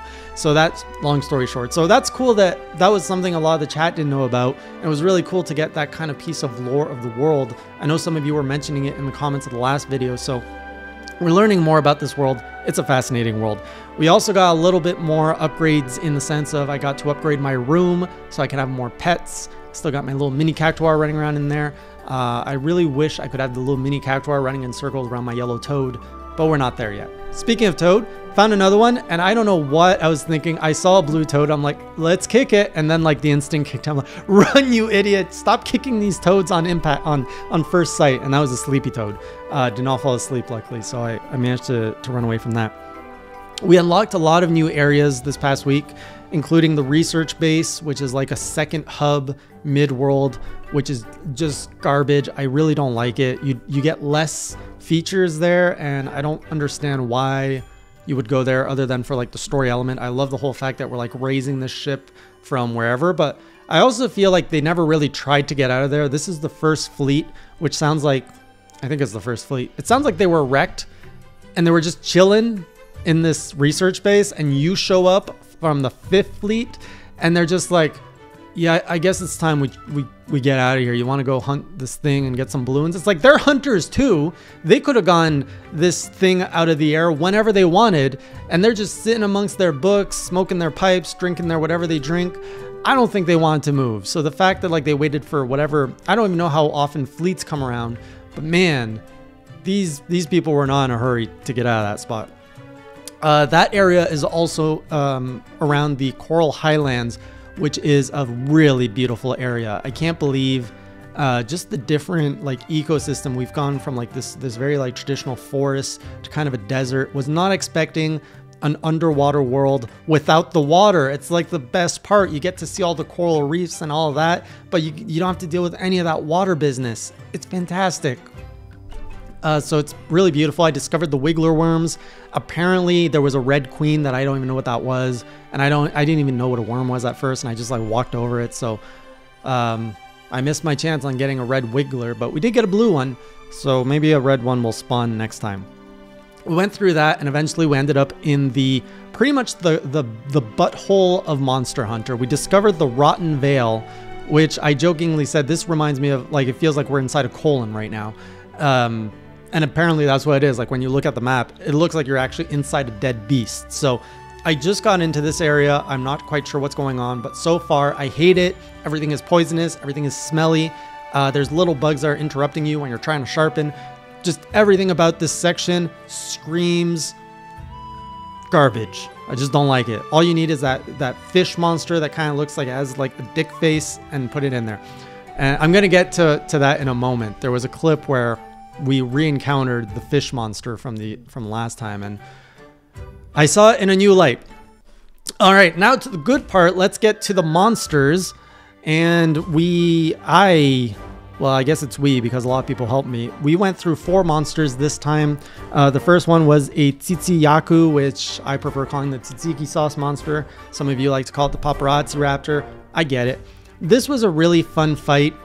I felt no threat because of its size, and I actually know how to control my character enough to know that I can pretty much get around him. He got me a few times with the with his flash. He flashed me a few times. What a pervert. And I finally learned okay, you get a little setup that you can run, get out of the cone, and just keep smashing them.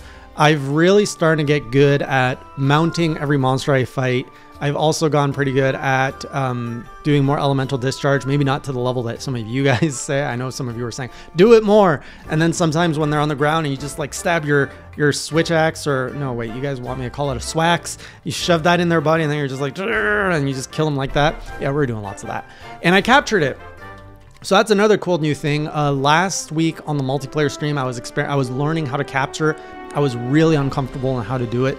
This time I captured, I think, 3 or 4 monsters. Do not pay attention to the counters on screen because my counter mechanic was broken. So we were not able to increment any of the counters live, but I'm gonna fix that for the next stream. So I can capture now. I know how to craft things. My skills are just boop, boop, boop. I am leveling up. I'm like a level 10 hunter right now. Next up, oh, and the armor set for the Tsitsiyaku. Fantastic. That thing, a blue samurai looking thing with angry eyebrows coming out. I love it. We're probably gonna grind this one out eventually.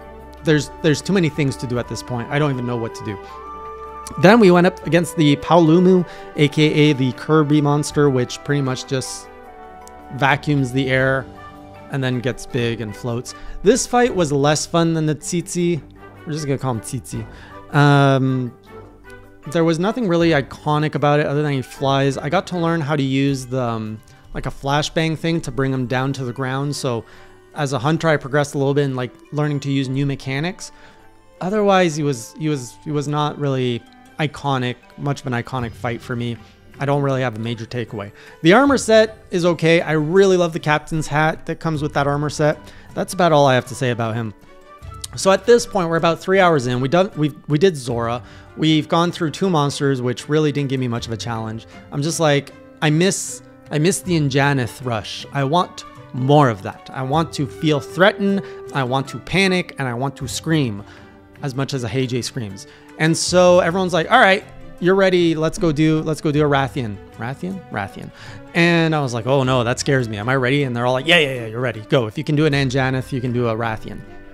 So we went and fought Rathian, the queen of the monsters, as some like to say. As I learned, she was the first designed monster in the Monster Hunter world, or Monster Hunter universe. She put up a good fight. Oh my goodness. Reading her move was tough.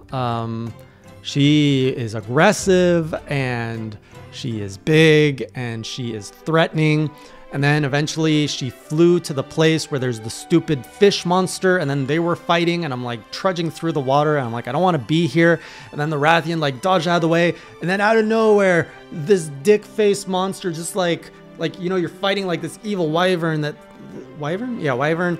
And you're focus on the scaly reptile, and then it dodges, and all you see is this translucent, smooth, round, dick-faced thing coming at you. It was not pleasant. I hate that fish so much. No tail for you. Uh-oh.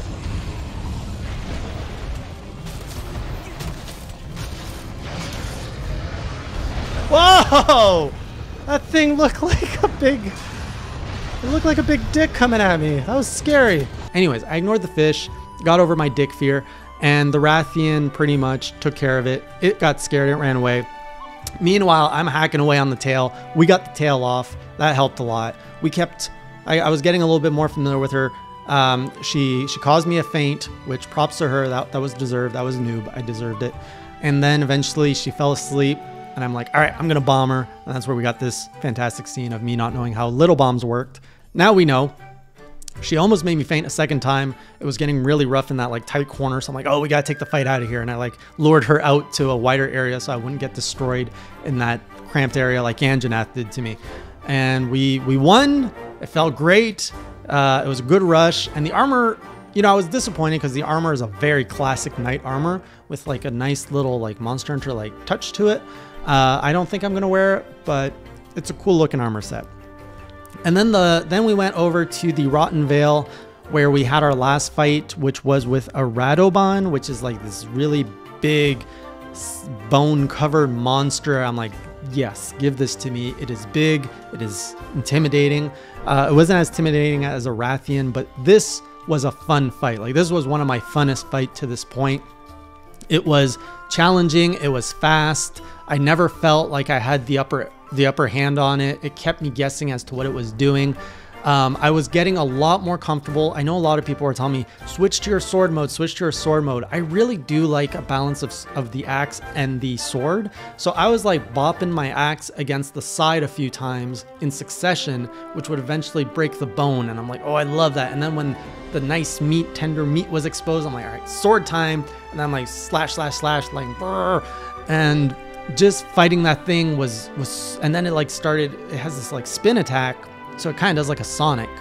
But then when it's like weak, it's doing like a wobbly Sonic. I'm like, oh, I got it. And then like I got this rush to like kind of go in. But that's when things were getting even more dangerous because now it was hitting me more because it was more unpredictable. It was doing like a side like slash that was hurting me. And then it was starting to like go in the ground. So it's always that last, a lot of you say, it's always that last part when they are close to death that they're the most dangerous. And I felt that. So that fight was really good. Like, it felt really good. And I think this is the hook. I think this is the click you guys are talking about, that craving, that appetite for a bigger challenge, because all the other monsters just don't cut it anymore. And you go out as a hunter because you want to be challenged that way. I have to say, let's make it official on Journal 5. I get it. I get it. I get it. It makes sense. I love it. There we go. I'm done. I'm done with the denial. It's a fun time. And it's a fun time trying to seek out the next rush from this game. It's a really wild game. Like, I'm going to do probably a proper review on this once we're all done, but it's been a wild ride. And every week, it's just something so new, so different. So that was everything we did yesterday. I'm not sure if I can get around to doing a community stream this weekend. It's just a really busy time of the year for this weekend. So I'm not sure how much I'll progress to the next stream, but as always, Thursdays, 8 p.m. Eastern time on twitch.tv/HeyJOfficial is when we do progression streams. So we'll continue the story and continue hunting new monsters. If you can't catch it on Twitch, I upload the VODs here on YouTube. The link is below. I think I leave a comment because YouTube does some weird truncating with links. So look for my pinned comment. That'll take you to the playlist. You can also check out the homepage of HeyJ on YouTube, and you can find the Monster Hunter VOD playlist there. Otherwise, I'll see you all next week or on the next Monster Hunter Journal. And until then, keep it classy. I've come up with a new move. I call it the HeyJ Invasion Sensation, or the Bum Rush. Oh, we're putting it where it counts. What a finish. HeyJ Hunts. Bum rushes aside, this week was a week full of emotions on this stream. But before that, if this is your first Monster Hunter Journal with me, be sure to, if you enjoy these sorts of stories of a noob going through Monster Hunter World and Monster Hunter for the first time, be sure to subscribe and like the video. So let's talk about what happened this week. It was a tough week. I met my first loss. I hit my first wall. The Diablos. But before we get to that, let's talk about all the other good stuff. So going in, I got a few new mechanics. I was introduced at the research base to this cat safari, which is kind of cool. And you know what? I'm just remembering now, I sent 4 cats or 3 cats out on a mission and I completely forgot about them. I did not check in on them during the whole entire stream. So the next time we go in, you guys gotta remind me, check up on my cats. I wonder how they're doing. We changed a few things. So we unanimously decided 60% to 40%. Maybe not unanimously, last week, that the handler is not cringy. The handler is not cringy. I am more cringe than the handler. And to prove it, we changed the handler cringe counter to the HeyJ cringe counter. And it's already higher than the handler cringe counter. So my point stands proven. We did a few, before we get into the hunts, actually, we're going to get into the hunts very quick. But I did try to do some non-hunting quests. So I finally did my first egg quest. After quite a bit of debate between if I should or I shouldn't. This time I was like, you know, sometimes you just got to play the game like you want and you got to ignore the chat. And so I'm like, all right, I'm going to do this egg quest. And I picked one. Turns out it was like a herbivore egg quest, which is apparently not as exciting as maybe a wyvern egg quest.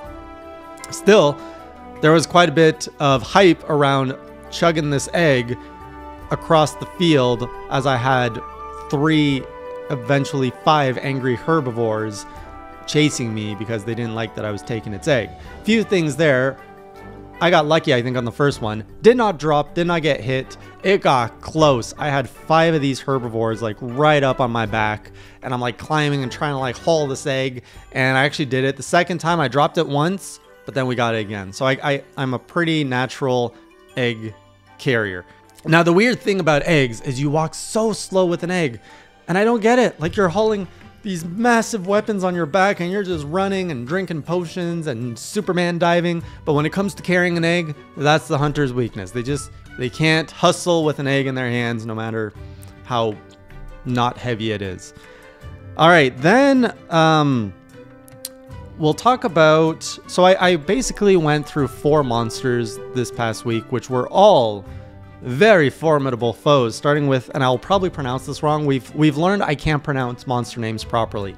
In fact, this next one, the Legiana, I don't even know if that's right, but it sounds a lot better than the first name I came up with, which was the Legina, which don't go repeating that in the schoolyard, kids.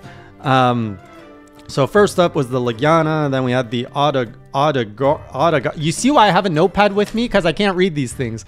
Audagaron, we'll call him Clifford.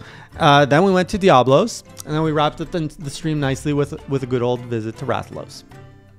Before we get into this, I just want to address one thing. A lot of people have complimented me, thank you, about my ability to dodge in this game, which it's been said so many times that I've started reflecting on why am I good at this? A lot of people are saying time and time again after every stream, they've noticed I am very good at dodging at the last minute. And it's not because I have some superpower that I actually know what the monster is going to do. So I've actually reflected on this, and I think it comes down to 3 things outside of my amazing skill. No, I'm kidding.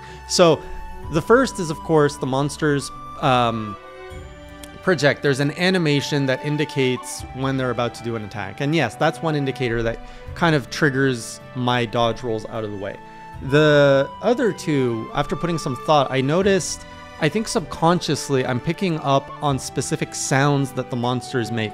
And I cannot tell you which sounds they are, but I do know at one point, my subconscious eventually associates a certain sound to pain, and I think my reflex just kicks in and dodges whenever I hear that sound. And that happens without me even being aware of it.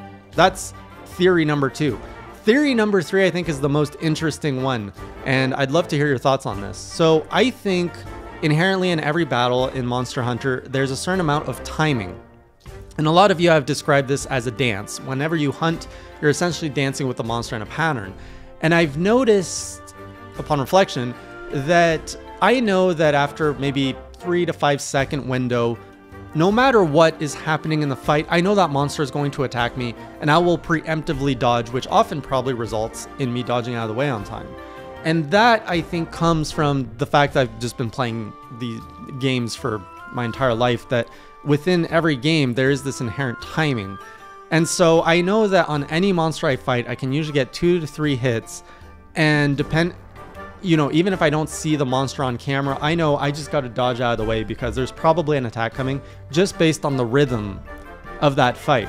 So those are my my theories on why I'm subconsciously dodging. One is noticing the animation, but sometimes the camera isn't always on the monster and I still dodge. The second is the sound, and the third is just that timing where you just get into that rhythm of slash, jump out of the way, especially if they're not on the ground. So anyway, enough about me. Let's get into this Legiana, which is basically the ice version of Rathalos, in my opinion. So this one was not as intimidating. I kind of went in a little bit scared of the ice, but since we dealt with a Rathian last week, this one I was just like, all right, it's a Rathian that flies with ice. I got iced a lot more than what chat bet on. I think the bet was Will J get iced more than 3 times? Most people said yes. I voted yes as well, and I got iced like 4 to 5 times. That ice hurts a lot. So I learned that the ice basically, I think it drains your stamina if I remember correctly. If I recall, I had... How did I heal from that? I don't remember how I healed, but I was pretty good at healing. Eventually in the fight, we got the Tsutsiki monster that came in, and, you know, they started messing stuff up, and I was like, get out of here, Tsutsi. We don't need you unless you want to, like, flash this thing brand down for me so I can hack it. And, of course, this is where I pulled off my signature new move, the Hey J Invasion Sensation. Now, after doing it this time so perfectly, it has become my mission in Monster Hunter to finish off all new monsters with the Hey J Invasion Sensation. I have to come up with a catchier name, but I kind of like that for now. But I was not successful. I've only done it once. Otherwise, I learned that the flash pods are very important for flying monsters. I was not executing it very well on this monster, but I need to start farming some of those flash bugs because very useful, as I learned later on in Rathalos. Next up, Clifford. Man, a lot of you on YouTube and in Discord and everywhere have been pretty much saying this would be my wall, this big red lizard, and I was genuinely afraid because of so much buildup over the weeks of you guys just saying I will die, and they're like, I can't wait till he meets Clifford. Clifford's gonna destroy him. He will bleed. I did bleed. I was surprised to see it was a big lizard. I really thought it was gonna be a puppy. I don't know why. I thought it was gonna be a little bit hairier since you guys referred to it as a big red puppy. This thing was fast. Like, oh my god, I think my voice actually like squeaked at one point at how fast it was, just like in sheer terror of it. It has the whole I don't know what makes you bleed, if it's the claws or the mouth, but either way, bleeding sucks. I did not learn how to heal it, but I do know, like, I learned later on that you can use the jerky to heal, but I didn't know that in the fight. Oh, that's another thing. So during the fight, there was an adamant amount of requests to basically mute the chat so that they couldn't influence my fight with Clifford. So we went to emote only mode so nobody could give me tips. And I went into this fight blind, and what a rush this one was. It was intense. It was fast. I bled, and then I learned the technique of hiding in the bush. I never did that before, but hiding in the bush saved me so much. And then come out of the bush to attack the monster really helped me out. This was a really fun fight to challenge my skills where I was at. It was pretty much based, like, the requirements of this fight are all about dodging and attacking. It's not like the other fights where you have to bring secondary items, like a flash pod, for example, to really help you with your fight. We got the tail off pretty quick on this thing. And the most surprising thing for me is I did not cart once on this fight. So that was like a massive amount of hype for me where I'm just like, what wall? This thing was nothing. And I came very close to dying. I think at one point I had less than 5 HP, in which the chat was cheering because they wanted me to die. It's crazy chat. But yeah, I beat the Autogaron, and it was fun, and I didn't die. So there, suck it, chat. Now, the other, talking about the armor, the Legiana armor was kind of cool, but it's not something I like want necessarily. The Tsitsi is still my favorite armor, by the way. The Autogaron armor, everybody was like, look at it, you're gonna love it. It's an evil ninja armor, and I don't like evil things, so I'm like, I don't really like it. I know a lot of you out there love it. They're like, that's the point, you're supposed to look like a badass, but I don't like it. So after that, we tracked down one of the Elder, or the first Wyverian, and they're like, all right, it's time, you little nooblet. You gotta rise to the top, and you gotta fight some wyverns and kill the kings of these kingdoms. And so we were given the quest of to take on Rathalos or to take on Diablos, and we put it up to the chat to vote. And the chat said, let's go and take on Diablos. So I was like, all right, let's see what this Diablos is all about. Again, Diablos is another name that has come up in my comments a lot, so I was looking forward to seeing what the big deal was. And Diablos has given me so many new emotions in this game. I didn't just lose to Diablos. I got destroyed by Diablos. I have never been so utterly destroyed by a monster in this game the way Diablo destroyed me. Like, maybe the first time I met Anjanath and I poked him for fun and I knew I wasn't like train in the game and he destroyed me. We all laughed it off. But here, I had a lot of victories under my belt. My pride was riding high from Clifford.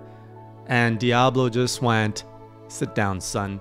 And he just horned me up, tossed me around to the point where whenever I saw his face in the game, I felt terror because I knew that if you saw the face, you were probably a second away from losing half your health. This thing hits hard. And I understand the pattern, he's slow, but I still don't know how to attack him. So he's got the big horns on his face. If you're seeing those, he's going to charge at you or he's going to swing twice at you with a huge range that takes out pretty much your entire life in 1 or 2 hits. If you try to attack from behind, he's got the big hammer tail that just swings and keeps you away. And then if you try to go in from the side, he side hustles and crushes you that way. So approaching him is very high risk from every direction. I tried to jump from cliffs on him, but those opportunities are rare and far between. I tried to get him to kind of do the bull rush into the cliff sides. I did that a few times, but half the time I got hit. So I'm just like, oh, I'm hurt. I'm hurt. The pride is broken. Everything hurts. I'm sad. I am scared of Diablos. And so I was about to end the stream there. I was absolutely defeated. It really hurt me in a place I didn't even know I had. But we got a little bit of energy back, and we're like, no, one more fight. And I'm like, all right, we got to visit Rathlos. And everyone is like, well, Rathlos is harder. I was like, I don't know. I've seen Rathlos before. You know, I've seen him. I fought the Rathian. How much harder can the king be? And so we went in, and I knew I had the fireproof armor. I was like, all right, let's go. Let's do this. We're fighting Rathlos. And oh man, was Rathlos. Rathlos was fun. Rathlos was Anjanath on steroids. It's basically the fight of Anjanath, but more intense, faster, and it's in the air. So I had a lot more success dodging Rathlos. He hits less hard than Diablos. And eventually I learned the art of flash pods to the point where I could actually do it a lot better, where I'm like, flash pod, like ninja pod on the ground and bring the Rathlos down. And then we hacked him and then the tail flew off. I was like, yes, we're doing some progress. And it was intense. We were going toe to toe, I feel. I think he caused me one feint, if I remember correctly. And it was just kind of this back and forth of oh no, I'm poisoned. Oh no, I'm out of flash pods. Get some bugs.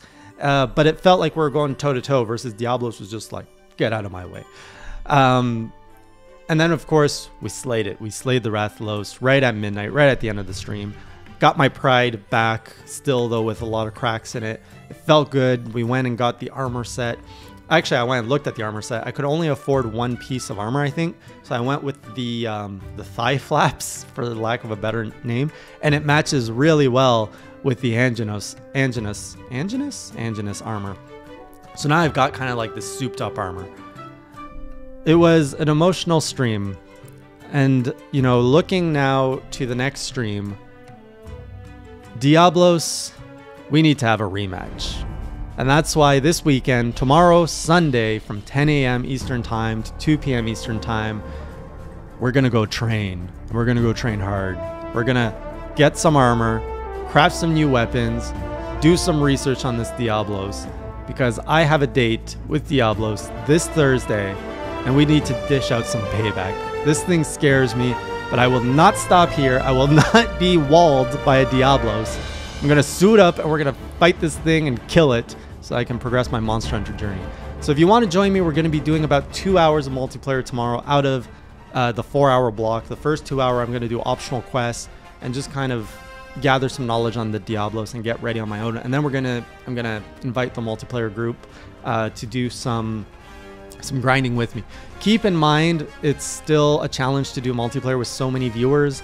I can usually do about 3 hunters every 15 minutes. So that only lets us do about 12 players an hour, and since we're doing 2 hours, that's about 24 players. So keep that in mind. If you do want to participate, you probably have to come in early and queue up early. I wish I could do more, but these are the limits of the game. Diablos, I'll see you next week. And until next time, keep it classy.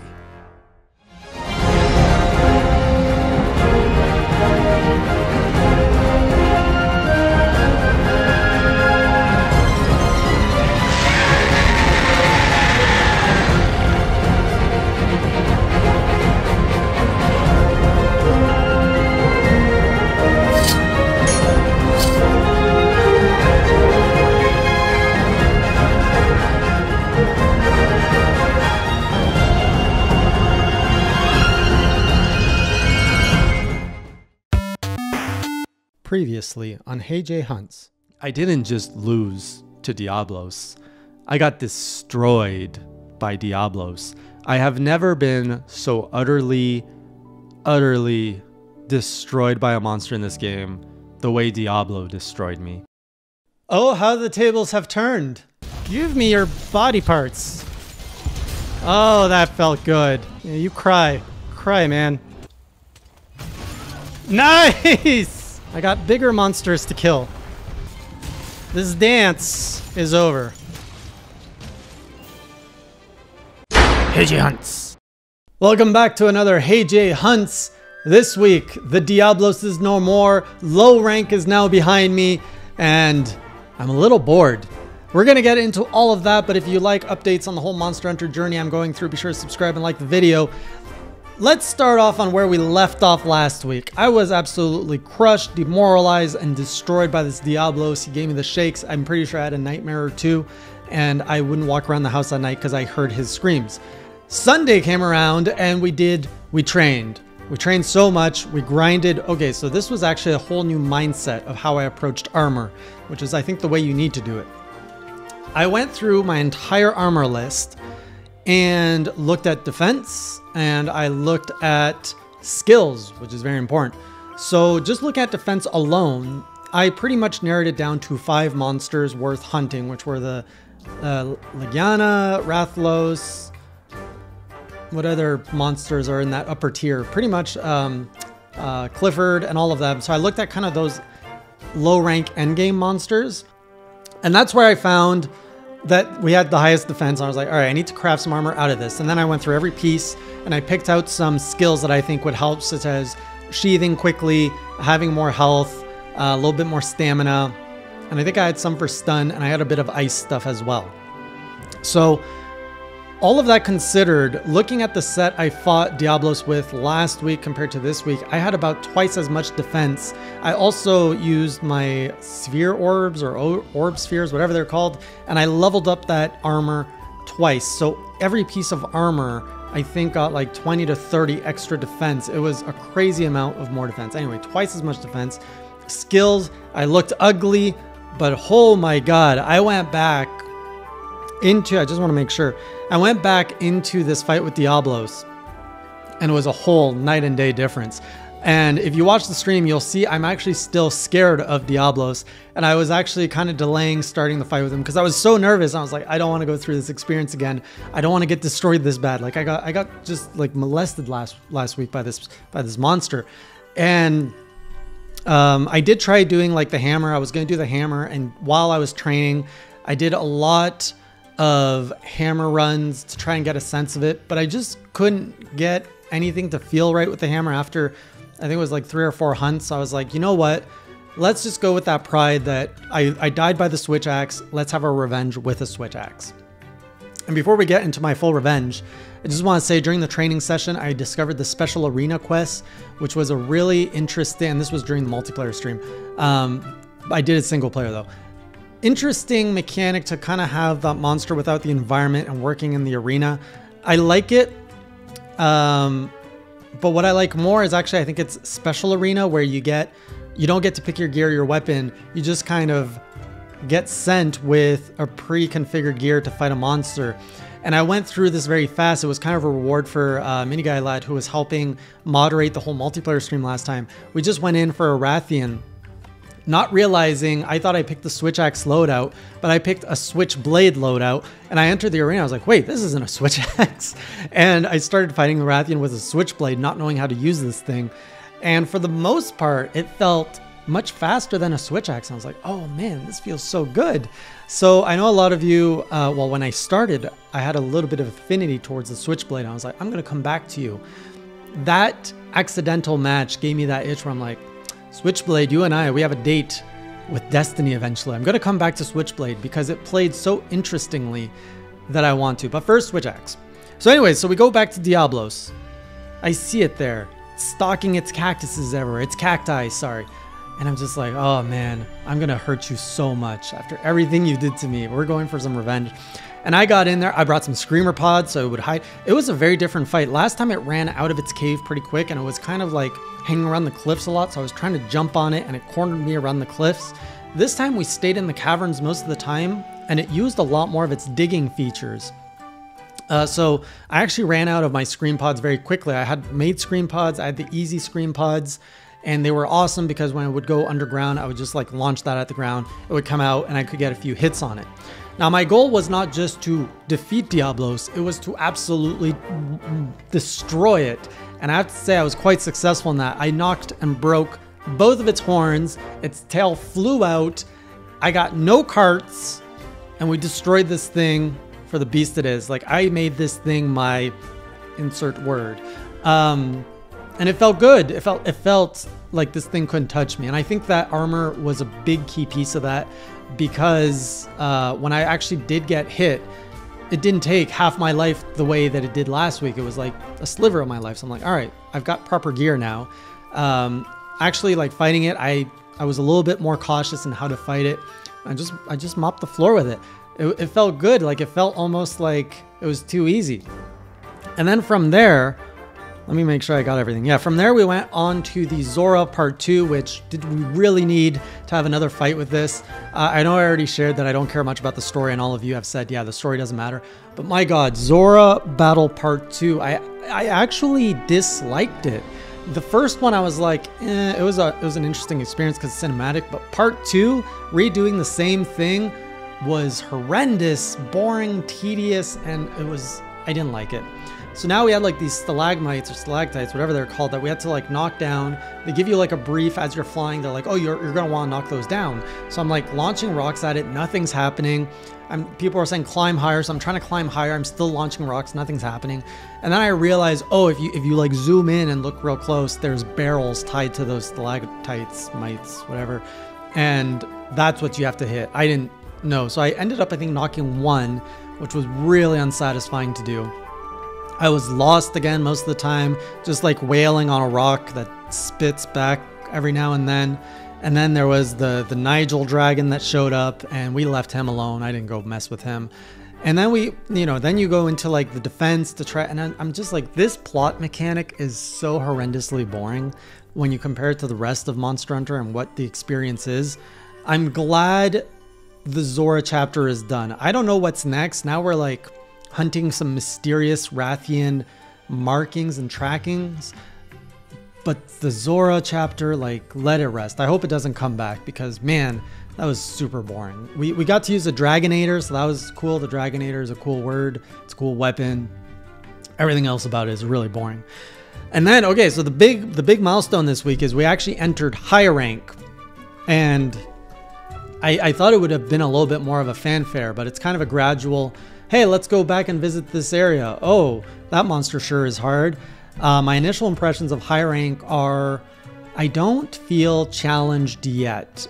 And I'm not trying to sound arrogant, but I feel I'm going to come across as arrogant because, so I fought the Puke Puke, which is the first thing. I'm just like, oh my God, he's got so much more HP. Like I can tell that he's tougher, but I'm not struggling.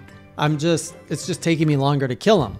And I was like, but it's Puke Puke, it's an entry level. So then we went and we fought something a little higher level, which I think a Tsitsi counts as higher level. Same thing. I was like, this is like clockwork. I know how to mop the floor with this thing. And it just takes longer because it's high rank. And I was like, I want to fight something new. I want a bigger challenge. And everyone's like, tee-hee-hee, B52. So I was like, show it to me. Where is it? So I'm looking at the map and I see that there's an unknown monster in the spiral waste. So I'm like, all right, let's go see what this is about. So I'm going, I'm hunting, and then there it is. This beautiful, majestic beast, which I thought was like a Dark Diablos for a moment. But then I'm like, no, it's got eggs like on its pouch and stuff. Turns out it's, probably going to pronounce this wrong, a basil juice, it sounds like Beetlejuice. And I was like, oh, wow, this is the rumored B-52 bomber. I've heard so much about this. Didn't think it would be such an anticlimactic intro. I thought he was going to fly over me and kind of surprise me. I just kind of walked in on him and he's just like kind of roaming around the desert being like, what's up? And so I was like, this is probably a bad idea. The game tells me don't attack it. And I was like, let's just go poke it. Let's have one of these like fun Anjanath moments just to see what the gap in skill is. So there I see this beautiful beast, the Basil Goose, Basil Juice, Beetlejuice, whatever, B-52 bomber. Because I know I've just entered high rank, this is one of like the rumored terrifying things. The game tells me don't attack it, and everyone's like, oh my god, he finally found it, let's see what happens. So I go and fight it, and that fight went surprisingly well. And I carded once because he got me in a corner, and I think I just got like blown up. But otherwise, I'm like, okay, he's slow. I can predict what he's doing. All right, he's flying overhead. Okay, don't go under him because that's where he's got all the sack of explosives, and just keep wailing on him. Oh, we got rid of his tail at one point, and I was like, oh my god, my first encounter with B-52, and I'm actually gonna kill it. But it was an expedition, and he ended up flying away. But I was pretty much doing well. I could have finished him if I had more time, but that's the problem I'm facing with high rank, is I can't deal enough damage fast enough. But on the defense side, so far I'm not having any issues, but I haven't really encountered more. Like the fact that I fought that thing with no issues just kind of has me going like, come on, high rank, give me something to bite into. Give me some challenge. So I was a little bit disappointed and bored with the stream after hearing about this B-52 bomber for so many weeks and not really knowing anything about it other than it was terrifying. And to have went into this fight blind, unprepared, and pretty much have held my own, took off its tail, and would have won if I could have done more damage. It's a little disappointing. Outside of that, high rank has crazy amount of armor. Just as I was starting to get comfortable with armor, they're like, oh yeah, now we have 2 styles of armor for every armor you have, and you have to go and refarm and regrind all of the monsters you've already fought. And I'm just like trying to process. I'm like, okay, what's the defense here? What's the skill here? Oh my god, what am I? There's just way too much stuff to do. So I don't know how I'm gonna process all this. I'm probably gonna need another menu stream or two, and it's gonna take me some time to reabsorb this. As a lot of people said, it feels like the game has essentially reset, but now I have all of my base knowledge kind of like solidified, and now I actually have to learn skills. I have to learn maximum loadouts, maximizing my loadouts, optimizing for monsters. All of that said, I'm more interested I want to fight new monsters. I want to discover new monsters. I want new challenges. I hope that that's going to be coming in the next stream. We also came across, I can now buy the attack and defense charms. So I got buffs from that. Thanks to my B-52 bomber fight, he dropped something that let me craft talons, I think, which let me upgrade both of my charms and buy 2 more charms.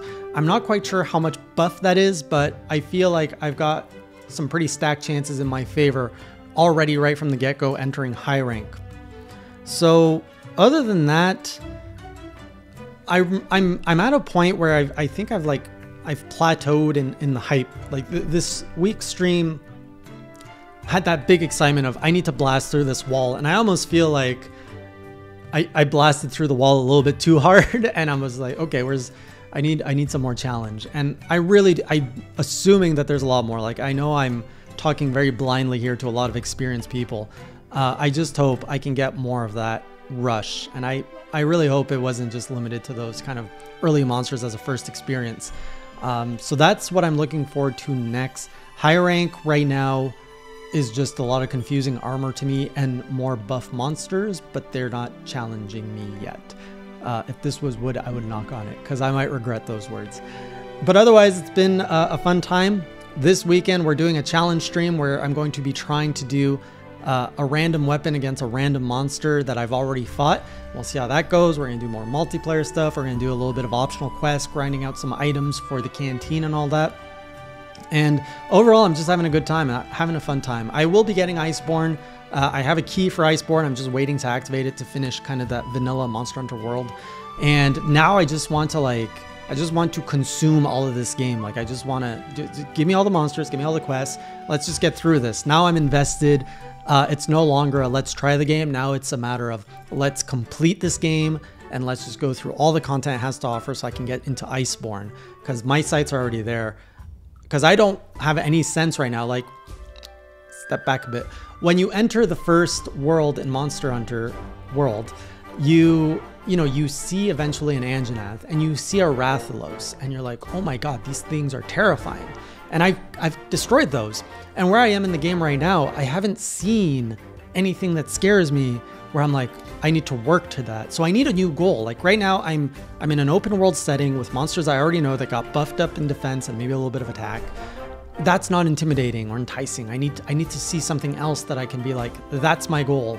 That's what I need to do. So the game needs to set me up with something. And I think that's a beat they might have missed at this point in the story where, okay, you just beat the Zora, you just entered high rank, but they're just like, go into the world that you're familiar with and do whatever you want. Instead of setting up kind of your next pillar to aim for. So that's where we're at. I'll see you otherwise on the next stream or the next journal. And until next time, keep it classy. Terror has a new name and it's Nergigante. Does the music have to be so scary?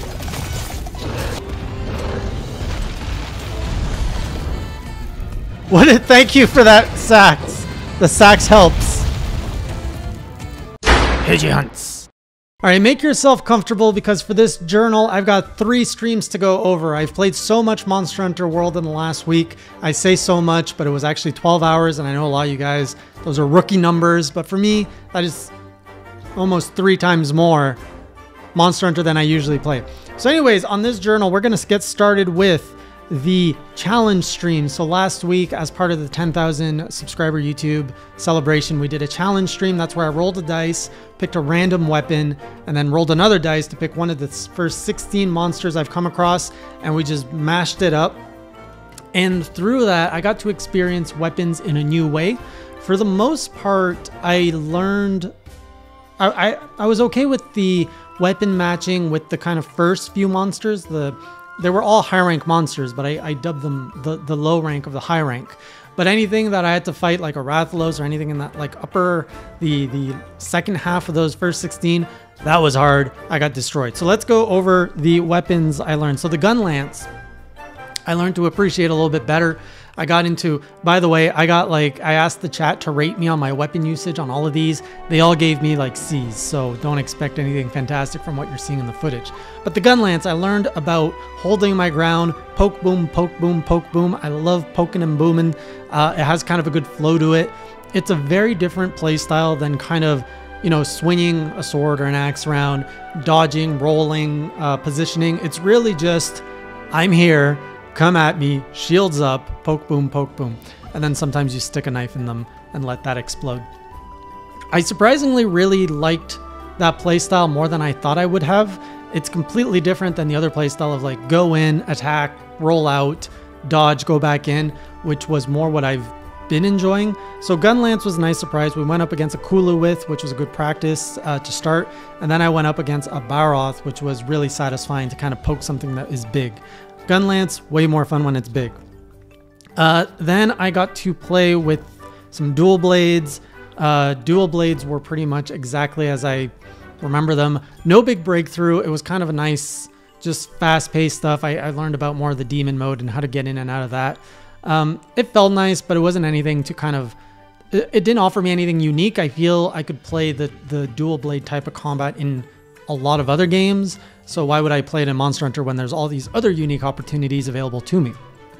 The bow, I played the bow. I thought I did good, but apparently everybody has been laughing at me because my bow play was absolutely terrible. I did not know what I was doing. Apparently, I thought I did. So I was kind of like mid to close with all the monsters and I was just like shooting them in the face, dodge, like 3-shot. I thought I was doing good, but apparently I was an embarrassment to all the bow users everywhere. So for that, I'm never touching bow again. Just kidding. I might, but I don't want to. We got into the charge blade a lot, and I actually learned about charging the shield, charging the sword. I learned so much about how to use the charge blade and how to unleash kind of the, oh, I forget the acronym, but there's like a big super attack, which I did once. It's a lot though. I went in with the charge blade against learning how to do all that. So I trained a bit to learn how to do all the sequences. And then they sent me up against an Odo. I forget his full name, Clifford. And it was so fast, dodging, trying to run around while trying to remember, okay, I gotta charge this, I gotta do this. I was getting destroyed. And then the B-52 bomber showed up. Yeah, we laughed about him last week. A lot of you said, oh, he's not that bad on his own. It's when he comes into other battles. I get it. I get what you guys mean. He was just messing up everything. And I'm just like trying to do the charge blade. And I got this guy like dropping bombs everywhere. Clifford jumping on me. It was a mess. But I feel like I actually learned how to use the charge blade a little bit better. And then the last weapon, out of sheer luck, the end of the streams are always the most epic. I got a hunting horn. I rolled on a hunting horn against a Rathalos of all things. It was not as bad as I thought it would be. A lot of bonks on the head. But there was a Rathian that showed up, so it was a Rathalos and a Rathian against me with a hunting horn that I'm just like doot doot doot doot doot. And it just wasn't... It was not effective. I did not win that. I got destroyed too. I got a few cool things in. I got like to swing off a rope and brought some like rocks down on a Rathalos, which was really cool. But otherwise, I knew I was going in very inexperienced. I did learn how to like queue up some songs and how to give myself buffs. But man, it was hard. It was hard to play. And it was very unsatisfying for where I am with my skills. So that was the challenge stream.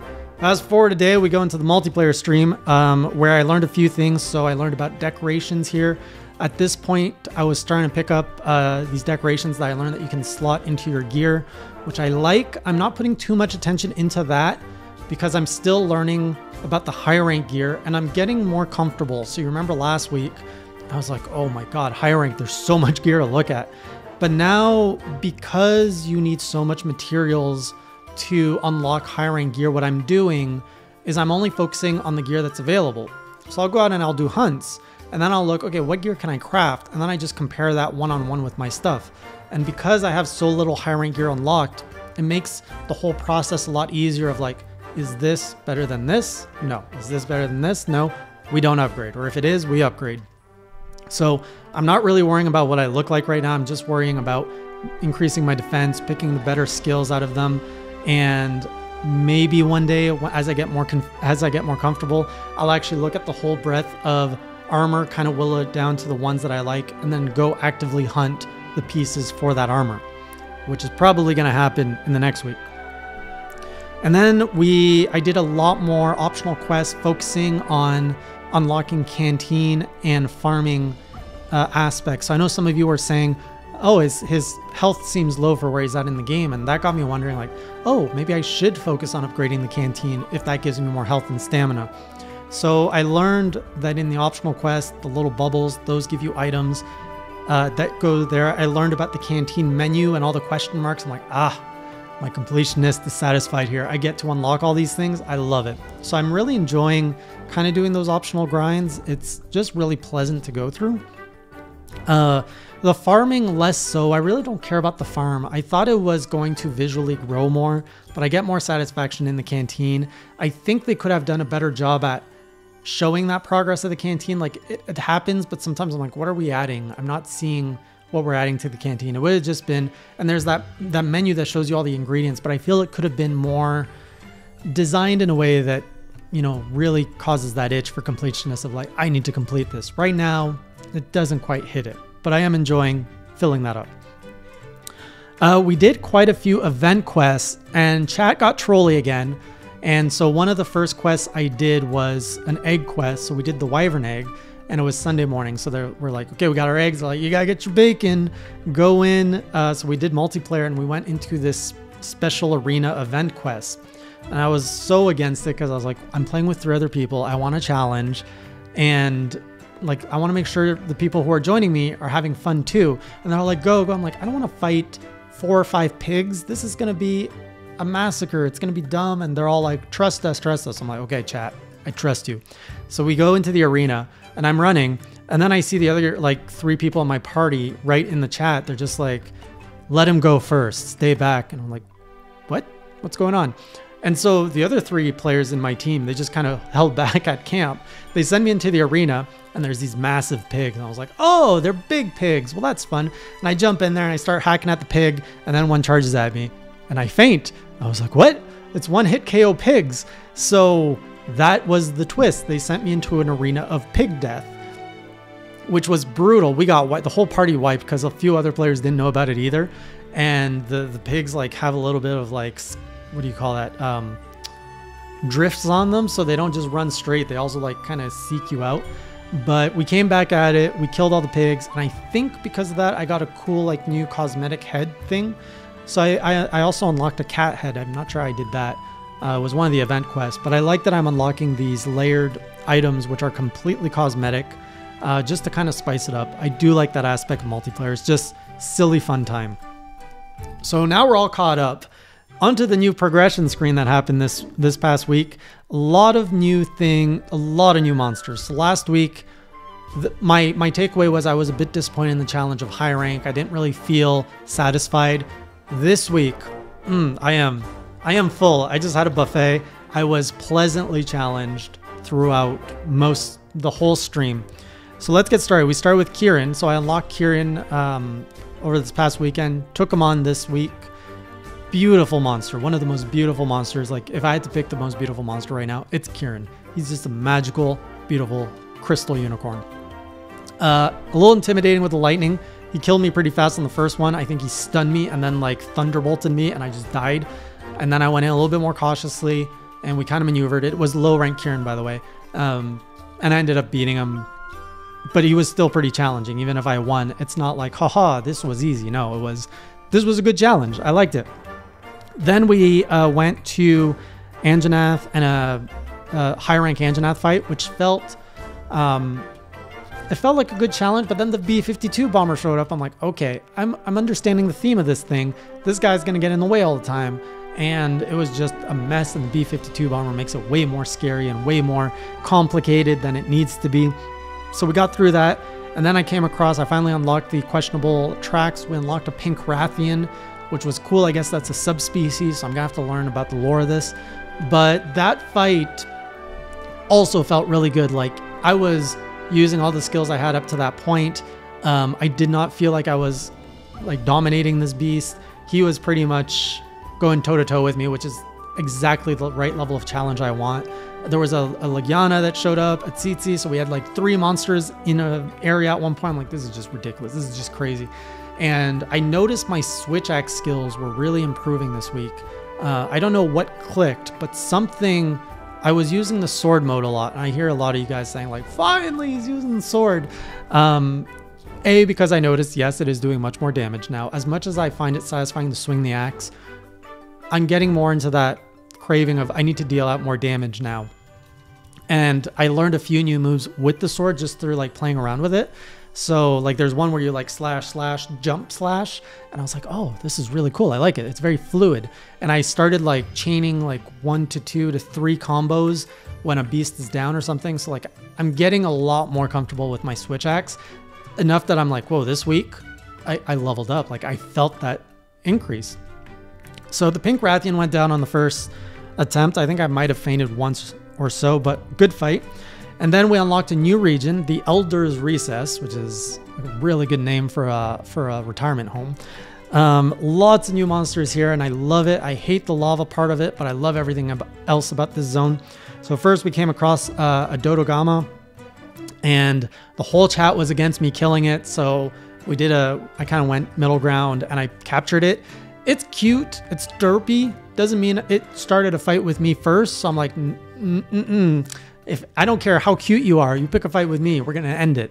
So it kind of reminded me of like a great Jagras, but cuter. So yeah, we captured it. And then there was the Uragon, the big chin thing, which is just hilarious. Its chin is so big. It's comedic. I did not fight it, but I'm like, we're going to come back to you. For some reason, what was that? Oh, we were looking for the pickle monster. So that was kind of a theme here. We were all looking for the pickle because in the game it says, oh, this pickle monster, what was his name? Joe. Joe something Joe. What was it? It was Joe. I forget. Devil Joe, not Devil Ho, by the way. Not pronounced like the Spanish, but Devil Joe. So yeah, it said Devil Joe is now available out in the wild. So everyone got excited and we started like looking for it. I ended up not finding it. But in Elder's Recess, yeah, we saw the Uragon, we saw the Lavasiath, which is basically a fire fish monster. Really not looking forward to fighting that thing. And finally we came across Nergigante, which is a terrifying beast. And I was not expecting to fight it. I kind of went in. So at this point, I've kind of gone through, since high rank, I haven't really grinded armor. So I'm kind of weak right now. And I know that Nergigante is a formidable foe. So I went into the fight with, you know, let's just see what the gap in skill is, kind of like what I did with Anjanath the very first time. So I went in with all the armor I had, which is pretty low armor, honestly. And I went in with a pretty weak switch axe as well. I'm like, let's just see how far we get. And I was so close to beating Nergigante on my first attempt. It's probably good that I didn't, because I would just be so cocky, all of you would unsubscribe. But man, that fight was intense.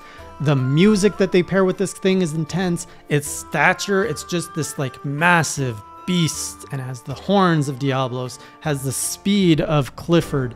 And I love that when I was fighting it, I was like, oh, I learned how to like deal with this aspect when I fought Diablos. I learned how to fight with this aspect when I'm like, this monster is the combination of everything I've learned so far. And when I was having trouble like creating an opening, I'm like, oh, Rathalos taught me to use the flash bombs. So I was like using the flash bombs. I was literally using everything I knew on how to fight this thing. But he hit hard. And again, this is probably more of an indication of my armor being too low. Every hit was like a quarter of my health. And I got him to limp. I got him to his nest. He was sleeping. I woke him up and I was doing good. And I really thought I was going to win. But I didn't know about the whole spike thing. And at one point he just dive bombed. I had full life and he just one hit KO'd me. And I was like, I just saw my whole career flash before my eyes. And I'm like, oh, how am I going to deal with this? So fantastic fight. This was a little bit less comfortable of a challenge. I'm not quite at the point where I can comfortably fight a Nergigante, which is perfect because I'm like, okay, the gap, I thought the gap was going to be like this, but the gap is like this. And I'm like, okay, now I just need to like polish off all these new moves I've been learning with the switch axe. I got to like get better positioning with this thing and up my armor. And I'm pretty sure I can see myself taking this thing down next week, assuming I get all the armor pieces I want. So Nergigante, fantastic fight, beautiful dragon, terrifying, music's terrifying. Everything's just scary about it. But yeah, really looking forward. It's not like Diablos where I got destroyed. It was really like, oh, I can take this on if I just tweak this and this. And then finally, we went back on the hunt for the pickle, and we came across an Azure Rathian, I think it's called, and that thing destroyed me in like 3 hits. I don't know if it's because I was tired at that point or if I was just completely outmatched, but it just went like, get out of here, noob. And there was no hope, no chance of me doing anything to this thing. So not really looking forward to that. But now I love that the world has opened up. I'm out of my comfort zone again. I'm like in the perfect place of being outside of my comfort zone. I'm like, okay, I got room to grow now. I got new things to try, and I'm getting a lot more comfortable with the basics. You know, you guys said low rank is the tutorial. I feel that now. I'm less dealing with the mechanics of the game, and now I'm like actually stepping into my foundation and building on top of that. So just fantastic week. Like the fights of last week were just really great. And I can't do a grind stream this week, so it might slow down my progress because I can't get the armor to really progress. So on the next progression stream, we're probably gonna fight some monsters I've already fought, or like maybe the big chin thing to kind of get some new armor. And then hopefully at the end of that, we can go back to Nergigante and see if I'm strong enough to beat it. But yeah, this has been just really fun. Like, it picked up again. I'm in the happy zone, and I hope we keep in that happy zone until I get to the end. And I have to say, like, oh man, I love knocking off the optional quests and all that. I love having that completionist thing. I think I'm going to do all the quests. I know I said we would do all until the credits roll in Monster Hunter World, but I want to do all the quests as well. So add that to the list of my pledge. Oh, that's a lot of stuff, but that was exciting. As usual, if you want to see any of these streams and you don't use Twitch, I always put them in an unlisted playlist on YouTube, which you can find as a comment below. Otherwise, I'll see you next week, and until then, keep it classy. Dear Journal, today I saw the infamous pickle. It was so long and so big. I couldn't believe it. It was scary at first, but after a while, it seemed like I could actually do it. I could actually beat him. It was weird though. The longer I played with it, the harder it got. It got really weird when I got angry and turned all bulgy and red. I don't understand the hype around this pickle monster. Maybe it's because, and I'm gonna be blunt, it just looks like a big green dick. Pidgey Hunts. Welcome back to another Monster Hunter Journal. This is where I go through Monster Hunter World, my first Monster Hunter game for the first time, and document my entire journey. If you're up for that, be sure to subscribe and like the video and follow along the story. This week, we had some big steps. We broke last week's wall, we took on some legends, but I have to say, because I didn't do my grind stream over the weekend, it feels like I didn't make as much progress as I usually do. So this week was a little bit of grinding for half the stream, and then we took on 3 new monsters this week. So I got to fight Uragon, I got to fight Nigel once again, and we ran into the infamous Pickle, the Devil Joe, as everybody has been saying, ho ho ho, I can't wait until he fights Devil Joe. Well, I fought him, and I beat him, so how cocky should I be about this? But I'm going to try to stay somewhat humble as best as I can. We're going to leave that towards the end. But let's get started with starting up. So last week, recap, we fought Nergigante, and we being me, got destroyed. It wasn't completely unexpected. In fact, I did a lot better than I thought because I was under equipped. I went in with no preparation, no understanding what this monster was capable of, and I just did not have a really good armor set. So step one, I also didn't have a really good switch axe. So step one is I went through all the armor and I took the time, I ignored defense, I looked at skills, and I went through skills on stream of every kind of piece of armor, and we wish listed the ideal piece of armor that I wanted. But basically when I had all that, we also picked a switch axe, something that I could grind out quick. So I know a lot of people are saying like, oh, get Rathalos this or Odo this. It was probably the better option, but honestly, I did not want to do a grind stream on a Thursday, and I knew that I am not at a point where I can grind Rathalos and all that very easily. So that's why I opted out for a lot of things that use the Great Jagras set, because A, the skills and the switch axe of the Great Jagras are actually quite good for what I was looking in comparison, and B, I can grind out Great Jagras pretty quick. And in fact, we killed him so many times, the Great Jagras is probably terrified of me when he sees me come into the forest. So we did a bunch of that. While we were grinding for the Great Jagras' pieces, someone recommended, hey, while you're doing this, you might as well try another weapon just to have fun with it. And I was like, oh, I had a lot of fun in Monster Hunter Rise's second playthrough, which, preview alert, I'm going to have a second impression of why I will probably buy Monster Hunter Rise. That video is going to come out sometime soon. Anyways, in Monster Hunter Rise, I was really, I found the longsword really cool, and especially after seeing someone play it, that you can like sheath it and like pull it out, I was like, okay, this is samurai gameplay that I wanted the first time I played the demo. So I'm like, how does it play in World? So went into a few Great Jagras fights with the longsword, and at first, yeah, it's unsatisfying when you don't know what to do. You're hitting Y and B, aka the top button, the right button, and you're just like going boop boop boop, or like poke poke poke. But then you start like using the trigger button, and that's when you're starting to do like these whooshes and stuff, and that's really cool. I couldn't do a sheath, but I could do like the trigger and the B, which like steps back and then like does a huge like swooshing arc from like the side. Felt very Sephiroth like. That move and all of that felt fantastic. I love that stuff. Now, there was another move. I was kind of like trying to do combos as I was going, and there's one like I learned that you have to like fill the sword gauge, and then you can unlock like some kind of like Bushido mode or something. And there's a part where like you can just go like you like slice the air, and there's like a resonation, and then you can like jump and like bring down the sword again, and it just creates like shockwave and destroys everything. I'm like, oh my goodness. Oh my goodness. I think I love this, but then everyone's like, don't do longsword. There's so many longsword streamers out there.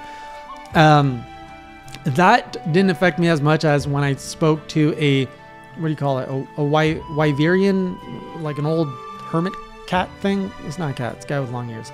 And I was in the desert and I talked to him, and he was like, you are a switch axe user. That is the 10th most popular weapon. The most popular weapon is a longsword. I was like, oh, really? The longsword is what everybody likes to use? Okay, I'll stick with my, you know, switch axe that no one seems to like. Oh, and they're like, the hunting horn is the worst of the is the least favorite of the weapons. I was like, well, we all knew that already. But I didn't know the switch axe ranked so low in the Monster Hunter World weapon guide. So that was a lot of the beginning of the stream, a lot of that grinding. Once I got some of all of that armor kind of bumped up, we also got a bunch of orbs in them, so my defense went up. We went after our first new monster of the week, which was Uragan, aka Jay Leno, aka Big Chin. This guy was... I forgot that he kind of had the what do you call it? The bagel effect, where like he drops the mines.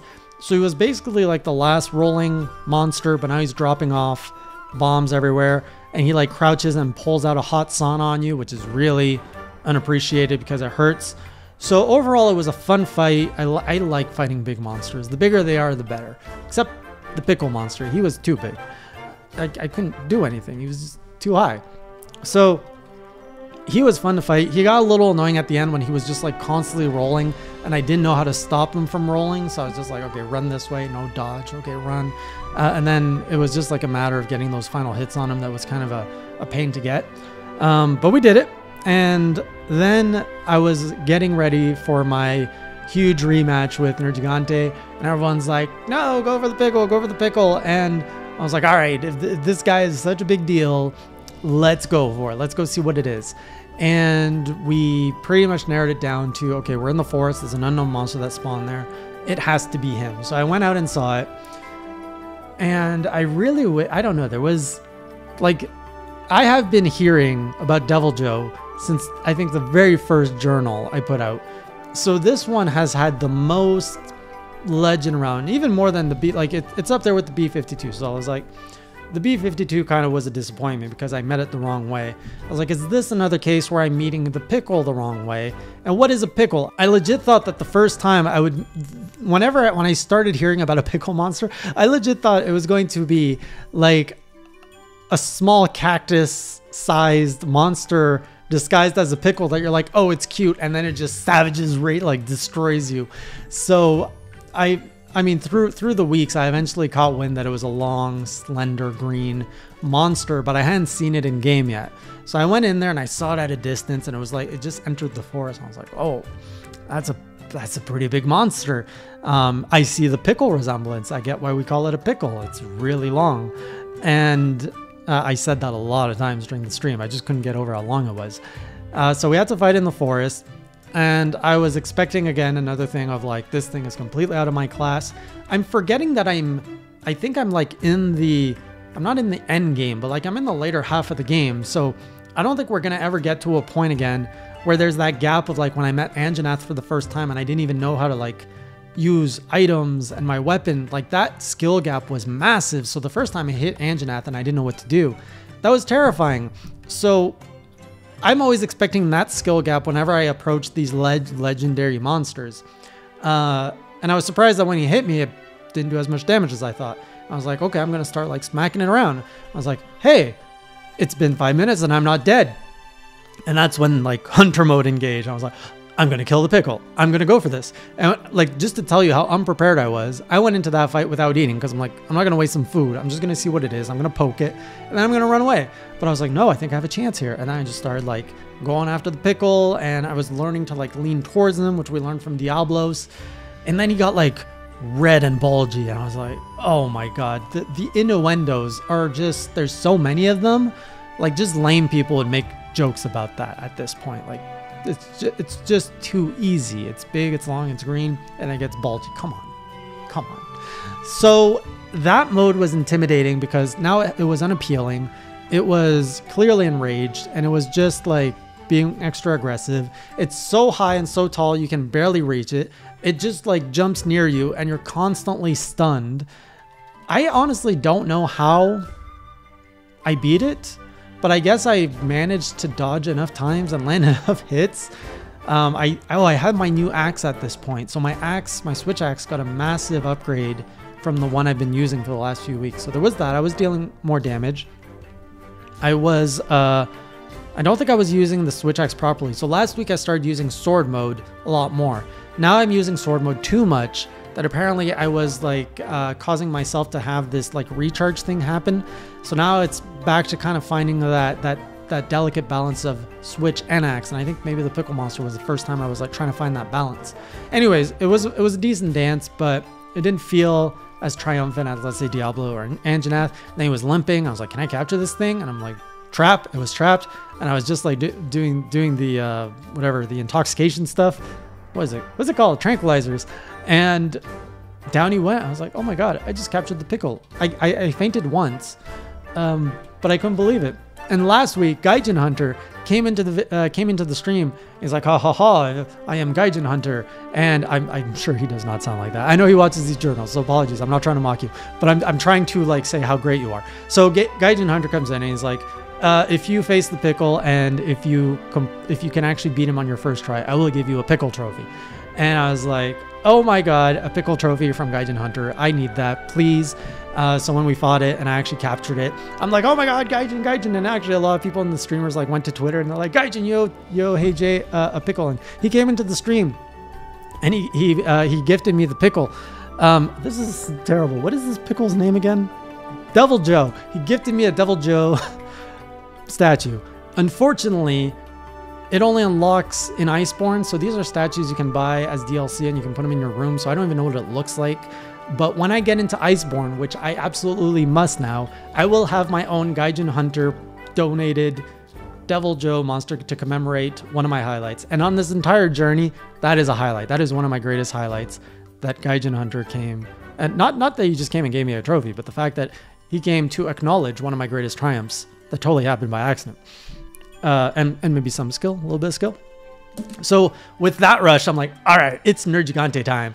And I just went in, I was like, we're going in, and like I'm here, like I just jumped into the fight right away with the same armor and everything, that because I'm like, if this setup is good enough for Pickle, it's way good enough for Nergigante. And like that like really like dark music starts up, and I was like, like last week was like, oh no, scary music. This week it's like, feed my soul with Nergigante music as I destroy and pound him. And I was like swinging, and then he killed me. I was like, oh no, last week was a fluke. I'm not good enough. Then I came back, and then the spikes got dark. I was like, oh no, the spikes of darkness. I don't know how to stop them. And then I saw the dive bomb. I actually know what the dive bomb is. So I'm like, okay, dodge. But he was still hitting me, but it wasn't hurting as much because I had the defense. And it was just, he was a lot faster than the Pickle. He was a lot more scary and intense than the Pickle. I think I had more fun with the Nigel fight. And then I saw, if I was too far, how he would like flex his wings and the spikes would grow. I was like, aha, that's how I stop you. I just have to be like on top of you to stop. And then we like cut off the tail. I was like, yes, success. We actually did things. Oh, by the way, my switch axe goes to blue now and it glows blue. It's like a lightsaber. It's really cool. So just having that axe is just so much better. Anyway, so we kept fighting it, and then I killed it, of course, and like destroying 2 monster gods in my like little Monster Hunter universe just felt amazing. And I was like, yes, this is a rush. Let's go. This is why we play this game. And then story progressed. So now I know I'm set up to fight. We got to track and we got to hunt down 4 other Elder Dragons, because Nigel feasting over there scared everyone away, and everyone's kind of rampaging and doing crazy stuff. And I'm like, this is the kind of story nudge I need. Hey, there are 4 Elder Dragons out there. You just fought one. You saw how terrifying it is. There are 4 more. They're out there. You have to find them and you have to kill them. Go have fun. That is all you need in a Monster Hunter, like an actual story. So I'm really excited to begin my hunt of the Elder Dragons. I'm pretty happy and confident with the armor set I have, so I don't feel like that's going to be a lot of a roadblock. It's just a matter of finding them, observing them, understanding how they move, and then just getting good at killing them. And we can just go through this so we can get to our ultimate goal of rolling the credits. And then we can go on to our second journey, which will be Iceborne. I can feel it coming. It's getting close. So it's been a wild ride. There's a lot of highs. I'm on a high right now, and usually highs are kind of are followed by lows. So we'll see what happens in the next coming weeks. The great thing is I have no idea what the next monsters are. Nobody has really teased what's coming up. I don't know anything about these other Elder Dragons. I haven't seen them. I don't know their names. I don't even know what they look or feel like. So I'm super excited to just take on some unknown monsters, be scared, and then fumble my way through a victory. And that's my Monster Hunter journal for this week. Thanks for joining. I'll see you all on the next journal. And until then, keep it classy. Welcome everybody to the season 1 finale of Hey J Hunts. Pledge complete. Come on, give me my boom. Boom! Hey J Hunts. Welcome back to another Monster Hunter journal. For those of you who have been following this journey since the beginning, what a wild ride it's been. It's been exactly 10 weeks since I've made a pledge to play through until I hit the credits of Monster Hunter World. And here we are wrapping up on journal number 10. I couldn't have asked for a better number to hit it, but it happened. I was not expecting it to happen, but this week I saw the credits, which means I've fulfilled my pledge. Now, before we get into this week's progress, because this has been one of the most momentous streams I've ever done. I couldn't get over just how much progress I was making. I killed the B-52 bomber, the Basil Goose. I've killed Kushala Daura, Tiastra. I'm bastardizing all these names, I apologize. Val Hazak, Xenojiva. I've slayed all of the end game of the story in Monster Hunter World. But before we get into my experience of hunting those monsters, I just want to share what it's like now that I've actually completed my pledge that I've done here. So when I made that pledge, I put a lot of thought into it before. If you've noticed the time between, I think the video where I said, whoa, the Monster Hunter community is pretty good, and you guys were giving me a lot of feedback, I was really hesitant to jump into this game because I did not think I would like it. And even though I could see myself playing through a game even I didn't like, just to complete, just for funsies, to like really get it, I was expecting to not enjoy this game and for this journey to be a little rough. And instead it was a full 180 where I actually enjoyed it. I discovered so many new experiences.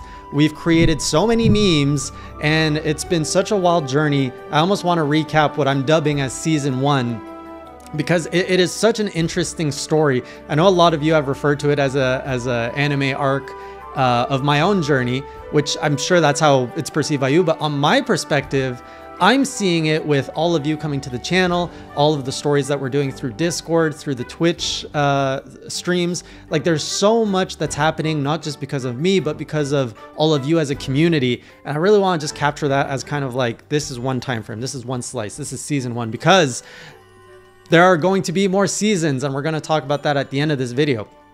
But anyways, yeah, I was going into this expecting not to like it, and it has been one of my favorite, most iconic, and best gaming experiences ever. Not because of the game, but because of the fact that there was this massive community that we could create stories with. And I hope to do a lot more of those with all of you. So let's get into this week's stream. Starting with, so I was going into this week's stream. Where did we leave off last time? Last time, I'm trying to remember. I think last time I had finished Nergigante, and it's like, all right, there are elder dragons everywhere. Go out and hunt them. And I didn't have the most upgraded switch axe that I wanted. I still had ugly armor, so I started the stream. I'm like, all right, let's go farm at Tsitsi to get the last few claws I need to get my higher Great Jagras switch axe so that I can take on these elder dragons. And I did an expedition, an investigation, which had him and Basil Goose in it. And I was like, oh, this is perfect. It's going to be a good warm-up. I have yet to actually kill Basil Goose. We had that first encounter with him, but I never actually killed him. I ran out of time. So in this setting, I understand he has a little bit less HP, but still on this map, I was fighting Atsitsi, Basil Goose, and or Basil Juice, I don't know. And we had the Odo, which was actually, I don't know why he was on this map. It was the first time I saw him on this map. And it was kind of chaos because all three kept fighting at the same time, and Basil Goose was just so massive, and this map feels small. It's the map of the I think it's called the Coral Highlands, but I could be wrong. But I love that Tsitsi could flash the B-52, and then he would get stunned, and then I start beating on him, and then Odo would come and bite me, and it was just a crazy melee of a hunter and 3 monsters all fighting for each other. Anyways, I killed them all. The Basil Goose was actually kind of tough in this setting because I was there was so many things calling for my attention, and it was just a slugfest. It was like a 3D version of Smash Brothers where I was just getting pwned everywhere. But finally we slayed him, and I could finally see what his armor looks like. It looks pretty good. I like the armor set. This is an armor I would definitely consider getting. And then with him out of the way, we had our new switch axe. We were ready to take on the next Elder Dragon. And the first one that unlocked for us was Kushala Daora. And I have to say, I think this is my favorite Elder Dragon so far. It's a beautifully designed like dragon. It's got the steel body. Hate its tornadoes. So it's like this dragon that does the wind stuff, but it projects its attack so clearly. I really had no troubles fighting it. The only thing that got in the way were its tornadoes, where sometimes it would be like behind a tornado in a like really cramped spot and I couldn't get to it. But throughout the whole fight, I felt challenged, but I also felt like I was in control of the fight. I didn't cart at all on this one. And it was just a fun fight. Like there was even a place where I had like some toads. I was trying to kick the toads to get the dragon down, and I didn't have enough flash pods. I was not using my flash pods effectively. So basically I learned when it does the tornado, it comes out of the tornado, that's when you want to flash it, bring it down, and then you can hack away at it. But otherwise, it was just a really fun dance with Kushala. Kushala was my favorite of the end game. Way less intense than Nergigante. Nergigante is just so aggressive and so on you. I'm like just panicking all the time. But as a switch axe main, Kushala, fantastic fight. Beautiful dragon. Love everything about it. The armor set for Kushala was alright. I was expecting something a little bit better that more resembled its own skin. What we got was something that I'm just like, oh, okay. I don't really feel much out of this. Next, the second Elder Dragon that I got to fight was Teostra. Beautiful, again, beautiful line. I love the face of Teostra. And this fight, I think, was one of the most difficult Elder Dragon fights I had, barring Nergigante, which was like a new wall. Just the fact that I had to fight this thing around lava, I was constantly being burnt. Not proud of that armor set. Keep in mind, I was trying to get through the base world. Well, I always play all my games quickly, so I wasn't about grinding and optimizing my armor. I would always go and fight a monster first, and then if I had issues, I would go back and refine my armor. In this case, Teostra, if I would have died to him a few more times, I definitely would have went back, grinded some fireproof armor to fight him, because it was just disgusting how often I was getting burnt. And he has this like supernova attack where the first time I'm literally standing there just like admiring its beauty, and then it just goes boom, you fainted. And that was my one and only cart with him. The rest of the time, he was just burning me constantly, and there was explosions happening all around me, and I was constantly getting like just sent around into the lava, and then he was like making craters happen. That was a challenge that was a little bit uncomfortable. Like it wasn't a comfortable challenge like Kushala. So not my favorite fight, simply because I don't think I was prepared. If I had to go back and fight it, I would grind out probably a Rathalos armor set, or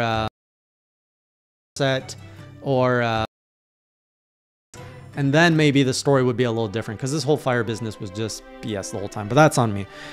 Next is Valhazak, which was the third Elder Dragon of the night, and I couldn't believe like how quickly I was going through these Elder Dragons. I was not expecting to knock out so many new massive monsters in one night, so it was like a really adrenaline-filled night. Valhazak. Oh, the armor set first of Teostra. Crimson armor, beautiful red. I love how it looks like. Between the alpha and the beta set, I think the alpha, I just like the helmet set better. Really, like, it's regal. I want some parts of that maybe mixed with other armor sets, because I really like that rich red. So Valhazak, this is the only Elder Dragon we do not fight in the Elder Recess, at least, you know, in base world. And that frustrated me because the Rotten Vale is my least favorite level. I'm like, oh, why do I have to fight an Elder Dragon in the Rotten Vale? And on top of that, why do I have to fight this undead thing, which is like oozing fart gas out of itself, and if you get too close, it halves your health. It was the most bullshit gimmick ever. He wasn't even hard to fight. He projected his attacks really easily. He was easy to dodge, and he was easy to land some blows in. What was hard was managing that health, because when I was close, he'd fart, and then I'd like lose half my health, and then I had to null berry it and replenish my potion, and managing my health was honestly what took the most time in that fight, and it was just tedious and boring because of that. Now afterwards, I've learned that there is an armor set that nullifies that Rotten Veil like effect. I forget which one, but I saw it on stream. I was like, oh, that ability nullifies this. So if I would do this fight again, I would go back in with, again, different armor sets to nullify that.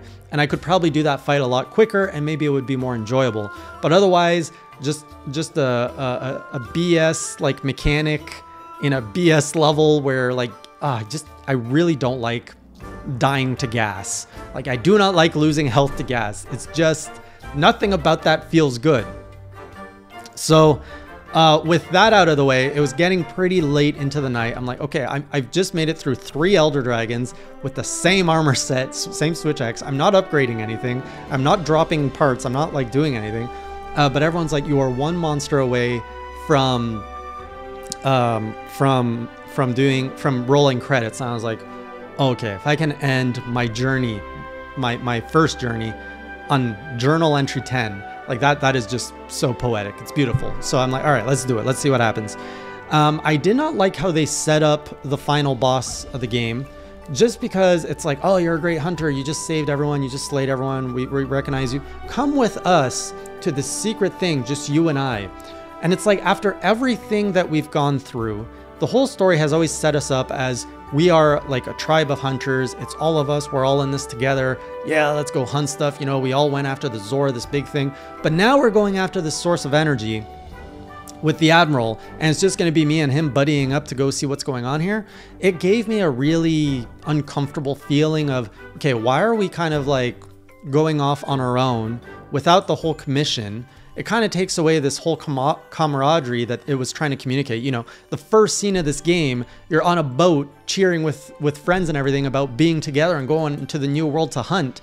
And now you're going to wrap it up with, hey, come with me. And then it goes into like this like dark tunnel you get on like a little boat, and the music is like really just small and creepy. And I'm like, this doesn't like set me up for all of everything that you built up. Even the Zora fights were built up to be epic and exciting, even though the fight itself was kind of meh. So I did not like the setup for the final fight. I did like the introduction of Xeno'jiiva. The fact that it's an egg from the source of all like this Elder Dragon energy. That's great. When it blew out of there and you just like see this massive like blue eyes white dragon looking thing, I'm like, okay, this is endgame material. This is a boss. Like, I can get behind this. I love the size. I love the look of it. And the music was like slow and epic. Like it made you feel like you were small. You are not the champion of the world, which is okay. But I think it could have, like, it's a 2-stage fight. I feel in the second stage they could have ramped it up. I like, my favorite fight music was when I was fighting Odo in the Rotten Veil, and I was like really like fighting for my life, and then like that music picked up into like that really like amped up state. That is probably the best song moment in this game for me so far. So anyway, that fight, I was hacking away. I learned that you could like get rid of its glowy parts if you smack them around enough, and it would get rid of the glow. I think if you ignore it enough, I think this was the mechanic, if you let it glow too much, it goes supernova and it just starts blasting everything and destroying the ground. Again, this fight I was burning more than I would have liked. I was struggling. I was really unsure that I was going to fight it. I carded once simply because I think I got caught in an explosion because I wasn't aware. I got smacked by its like Kamehameha into the face more times than I would have liked, which was just like so insulting. It was not a clean fight. Again, I would go back in here with some optimized gear, protect myself from some burning, probably come out with a better axe, like something from Devil Joe or something. Beautiful fight though. Beautiful fight. Way better than the Zora fight. And then, you know, we wrapped it up. Now its armor is also kind of nice. I think it could have been better, but I do like the flowy blue things. I just wish it was designed more to my taste.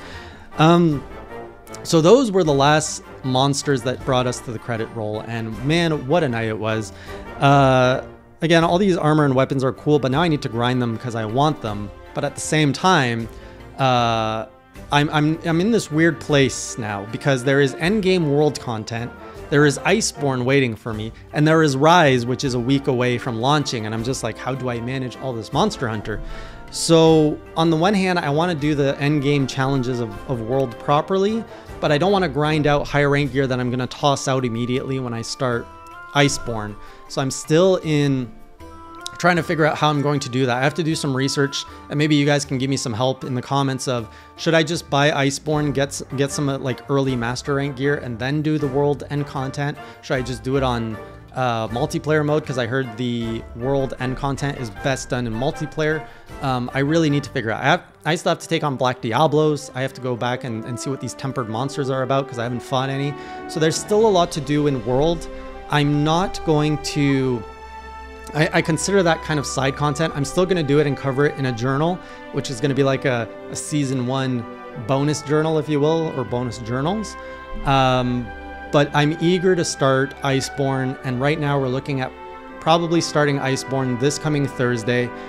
Just before Rise, we're going to start the season 2 of this Hunter journal with Iceborne. And because I can't decide to do Iceborne or Rise, you know what? I figured, oh, let's get on this train. We're going to do both. So we're going to do Monster Hunter Rise on Tuesdays and Monster Hunter World Iceborne on Thursdays.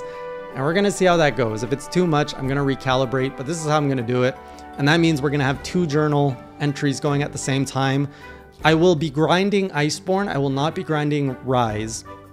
So my Rise progress is going to be much slower, and my Iceborne progress is going to be more similar to my base world. So keep that in mind. And I know that the whole community is going to be playing Rise, so I'm not like in a hurry to get through that content, because we're all going to be discovering it together. So I'm going to be taking more of my time with exploring it, grinding that out, and not being so focused on, okay, I gotta get to the next monster every week. So the Rise one is going to be a way more laid back approach to how I'm doing World. The last thing I want to talk about is the chat, because the chat has been on a journey as well. When we started this entire thing, you know, we launched, I think the first stream had like 700 viewers. It was crazy. And we've kind of like evened out to about 500 regulars now. And the chat was very helpful in the beginning, but now there's been kind of this division of Twitch chat where you have those who are very eager to help or troll, I don't know. And they're actually giving me a lot of tips on how to beat a monster before I even see the monster, or they're very eager to like share all information, which a lot of people are considering spoilers. And then there's the other side of the chat, which is fighting that side of the chat to be like, quiet, quiet. And honestly, I don't really like seeing that division. I think that there's a lot of ways people like to experience streamers, and the fact that, you know, we got onto this journey together, all excited, and everyone gets a different reaction out of these streams, and everyone just wants to have the best time, but now we're like clashing about different things. The way that our mods came up with a solution is we have this emote only mode, and now you have the people who want to protect me from spoilers. Before I go into a fight, they redeem their Twitch points to get emote only mode. So now when I go into like these really like challenging fights, I look at the Twitch chat and it's just like emotes of people like reacting with emotes, and they can't really give me any pointers. I have to say, just my own opinion, I know that as someone who is streaming this game, I'm going to experience this game differently than if I was playing it alone. And I'm okay with that. I'm enjoying how I'm experiencing it. When it comes to spoilers at this part, if I'm about to go into a fight, I would rather not know the whole mechanic of, oh, grab this, this, this, because on the one hand, yes, it's going to make it easy for me to do the fight and to not waste time. But I think it does take away a little bit of the experience of figuring out, oh, I really needed this to prepare. So it makes the journey a little bit smoother, which, you know, I've always been trying to avoid it to some degree. I really want as much authenticity as I can as a streamer. So just bear that in mind if you are watching me on Twitch. Always happy for like suggestions and things, but if I'm about to fight a monster, maybe just hold back on really like key things of, oh, grab this armor, grab this item, unless I ask for it specifically. But otherwise, it's been a fun time with the chat, and there's a lot of memes coming out of that chat and how things are reacting. So it's just been awesome. So that's where we're at. We're at the end of this season. There's going to be a bit of content as I look to clean up Monster Hunter World base to some degree, specifically looking at the new challenges. But we're a week away from starting Iceborne. I'm so eager to try this because every Monster Hunter World fan I know talks really highly about Iceborne as being like, this is premium Monster Hunter content. apparently doesn't compare at all like World. And I'm really excited to start Rise alongside everyone and see what it's like to be in a community that is developing and we're all learning and experiencing this together. So the fact that now we're gonna have 2 journeys going, it's gonna be crazy. For those of you who don't watch Monster Hunter content here, I don't think you're watching this part of the video anymore. But it's my non-Monster Hunter streams are going to come back eventually. But for now, this is a Monster Hunter year. I mean, we got 2 new Monster Hunter games coming out this year. There's just, it's the year to do it. So let's just do it. Otherwise, guys, I'll see you on season 2 of my Hunter Journals, or Hey J Hunts. And until then, as always, keep it classy. Oh, and one more thing. I pledge to hunt every monster in Monster Hunter Rise and Iceborne.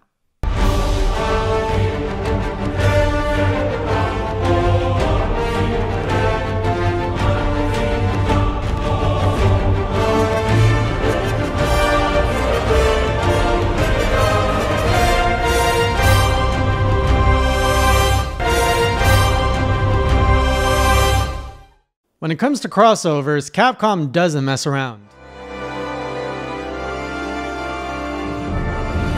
Bird up. Pidgey Hunts.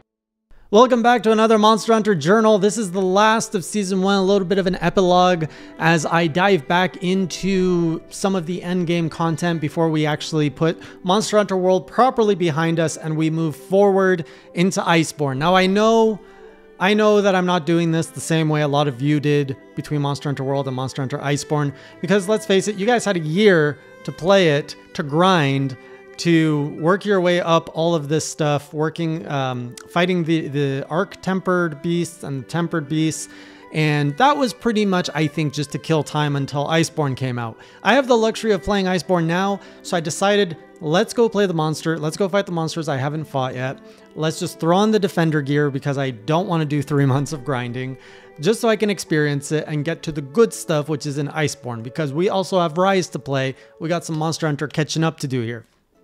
So I did a lot of the post-game stuff, which included a heck of a lot of crossover events. I knew that from playing on the multiplayer streams, I knew that there was some crossover materials, but tackling it all at once made me realize just how much crossover is. And I don't think I recall a game that's handled crossovers with so many different IPs to this level, not counting Smash Brothers, because that's an exception. So the first thing I did, if I recall correctly, is Final Fantasy, the Final Fantasy crossover. I really liked how they did it. I like that it's how it's multi, kind of a multi-quest approach. You're going into the desert. There's what do you call them? Cactuars? Is it cactuars? You follow the cactuars, and there's actually a Final Fantasy crystal there.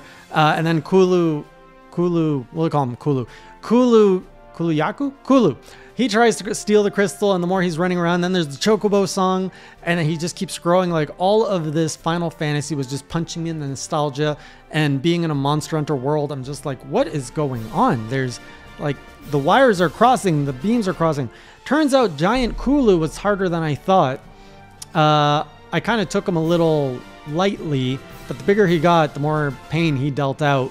And I think I carded once on him, which was a little embarrassing. But in the end, we got him, and that brought out the Moogle. Now we have the Moogle in our world, which is just all sorts of weirdness to me. And of course, we got the Behemoth bot. I did my council pledge that I did, like, it wasn't a pledge, it was a bet. So I did a bet with the council. By the way, for those who don't know, it's time to talk about the council. So the council is this group of viewers who have assembled in Discord and have somehow assembled themselves and called themselves the council, and now they live to, I'm not sure if they live to help me or to troll me or a little bit of both, but either ways, they live in the dark corners of the HeyJ Discord. So anyways, they made a bet with me after doing a presentation as to why they would go to war with me or something. And I said, look, if I can slay Behemoth naked, I get ownership of the council, and we're going to name it the Classy Council.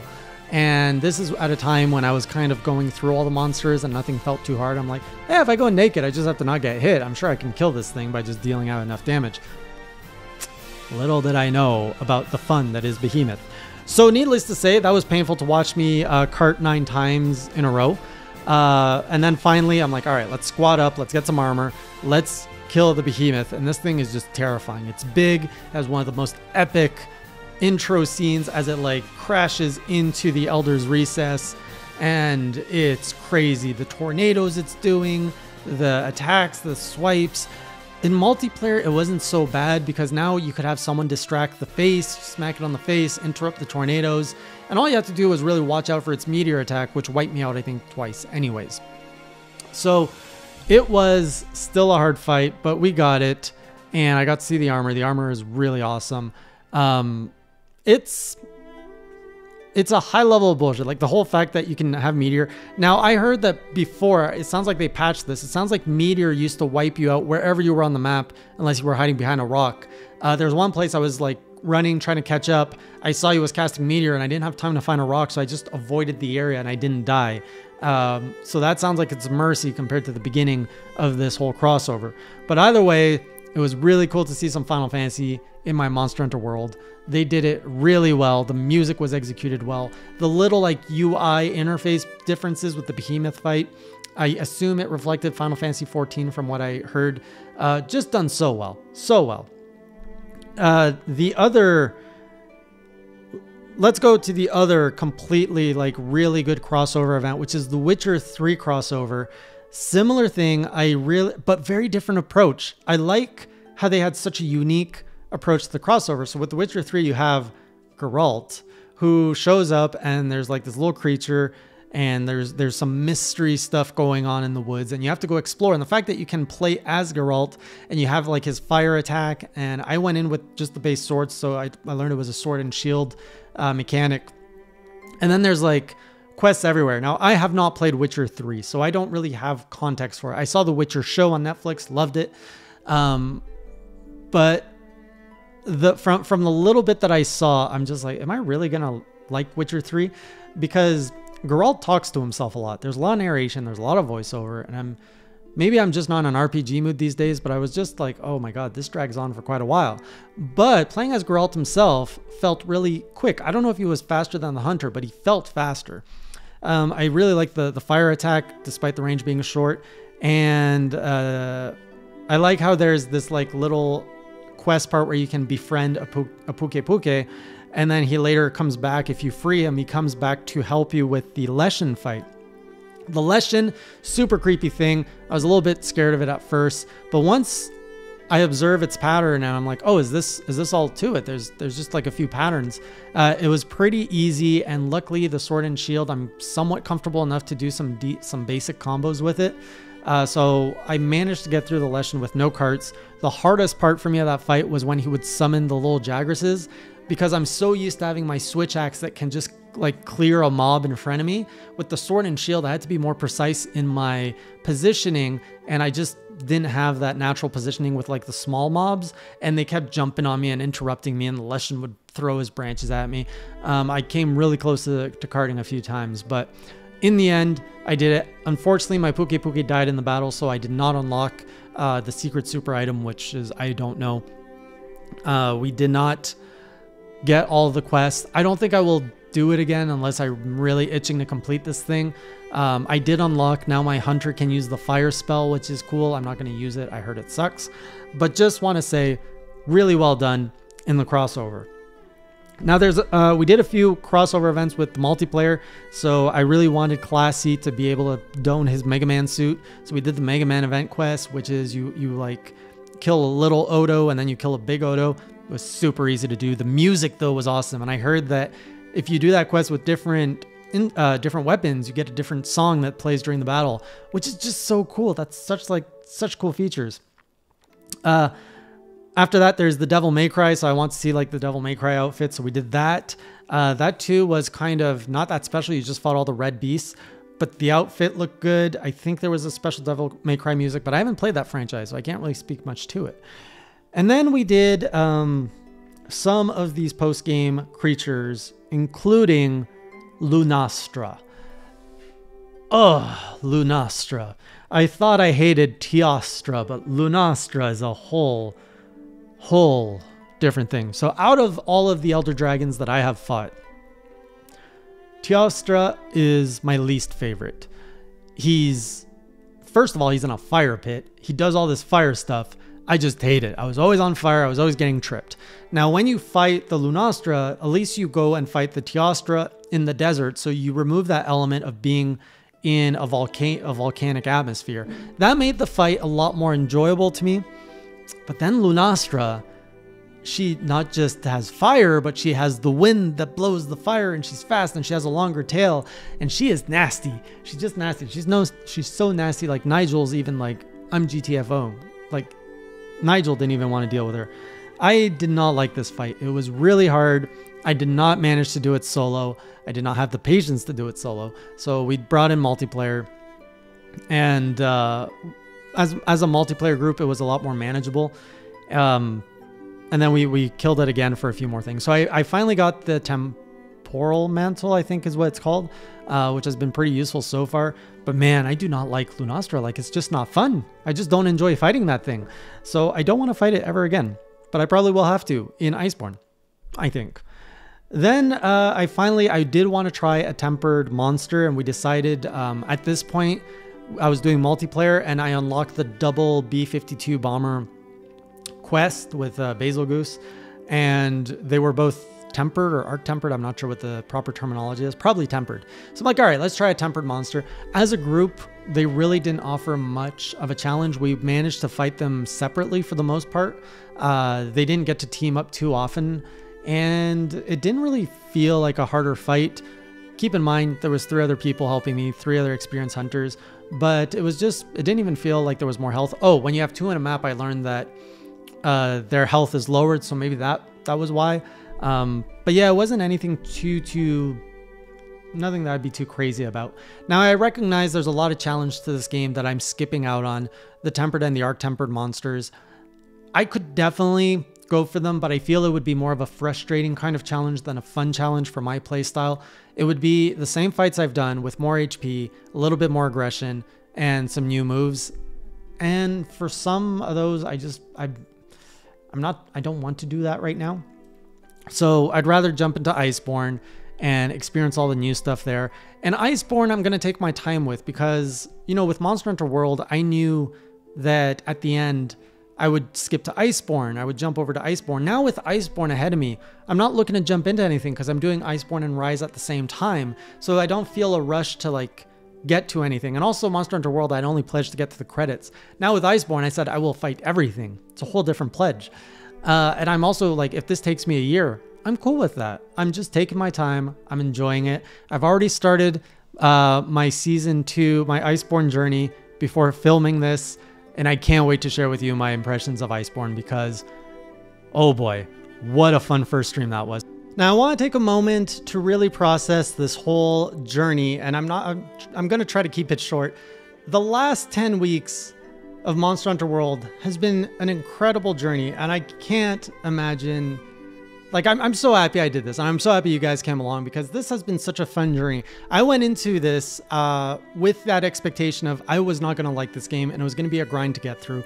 And it turns out it turned into like this great experience, this great story arc with really like high moments when it came to either the memes, fighting Anjanath for the first time, dying to Anjanath for the first time. That was a highlight. The whole like Diablos arc was cool, and just kind of hitting those key beats of the monsters. The first time I came into hit up the B-52, Devil Joe, the Elder Dragons, Nigel, like all these things where it feels like it was such a journey. And in the end, after all of that, I did want to share the last statistics from season 1. So when it comes to monsters slayed, assuming I was keeping track of counts right, 63 monsters slayed throughout this season and 29 monsters captured. Now that seems like a low number. That's about 100, close to just under 100 monsters, just under 100 monsters hunted in total. And I think I played for 50 to 60 hours. So whatever that works out to for monsters per hour. In terms of failed quests, I was really expecting this counter to be higher. We ended up with 6 failed quests. Diablos being one of them, and I think some of the events are the ones that bumped that number up. Forgot to eat was only 8. I didn't know what eating was in Monster Hunter when I put that counter up. All these counters were recommended to me by the audience.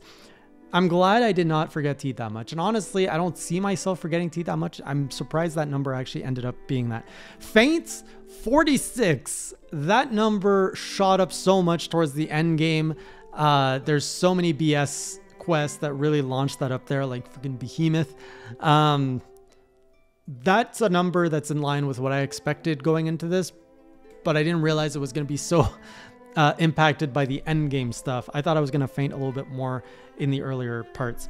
And then when we started this season, we started with the handler cringe, which was a recommendation from the community. And turns out the handler is not cringy. Handler is not cringy. Meowscular Chef is more cringy than the handler. And above all of that, standing at the top of Mount Cringe is me. So we had to change the counter to Hey J Cringe. And we ended up with about 11 Hey J Cringes since I implemented that counter, which was halfway through the season. Now it's going to go way higher than that in Iceborne. 11 are some rookie numbers. I'm going to be tossing that up. But that's where we are. We're going to be resetting the counter for season 2. So let's see how that's going to compare when we finish those up. I think all of the numbers are going to be much, much higher. So I'll see you on the first journal in season 2 of Iceborne. And until then, keep it classy. Thank you so much for watching this first series of journals along with me. And don't forget, like the video, subscribe, and we're going to keep doing these Monster Hunter journeys. Take care.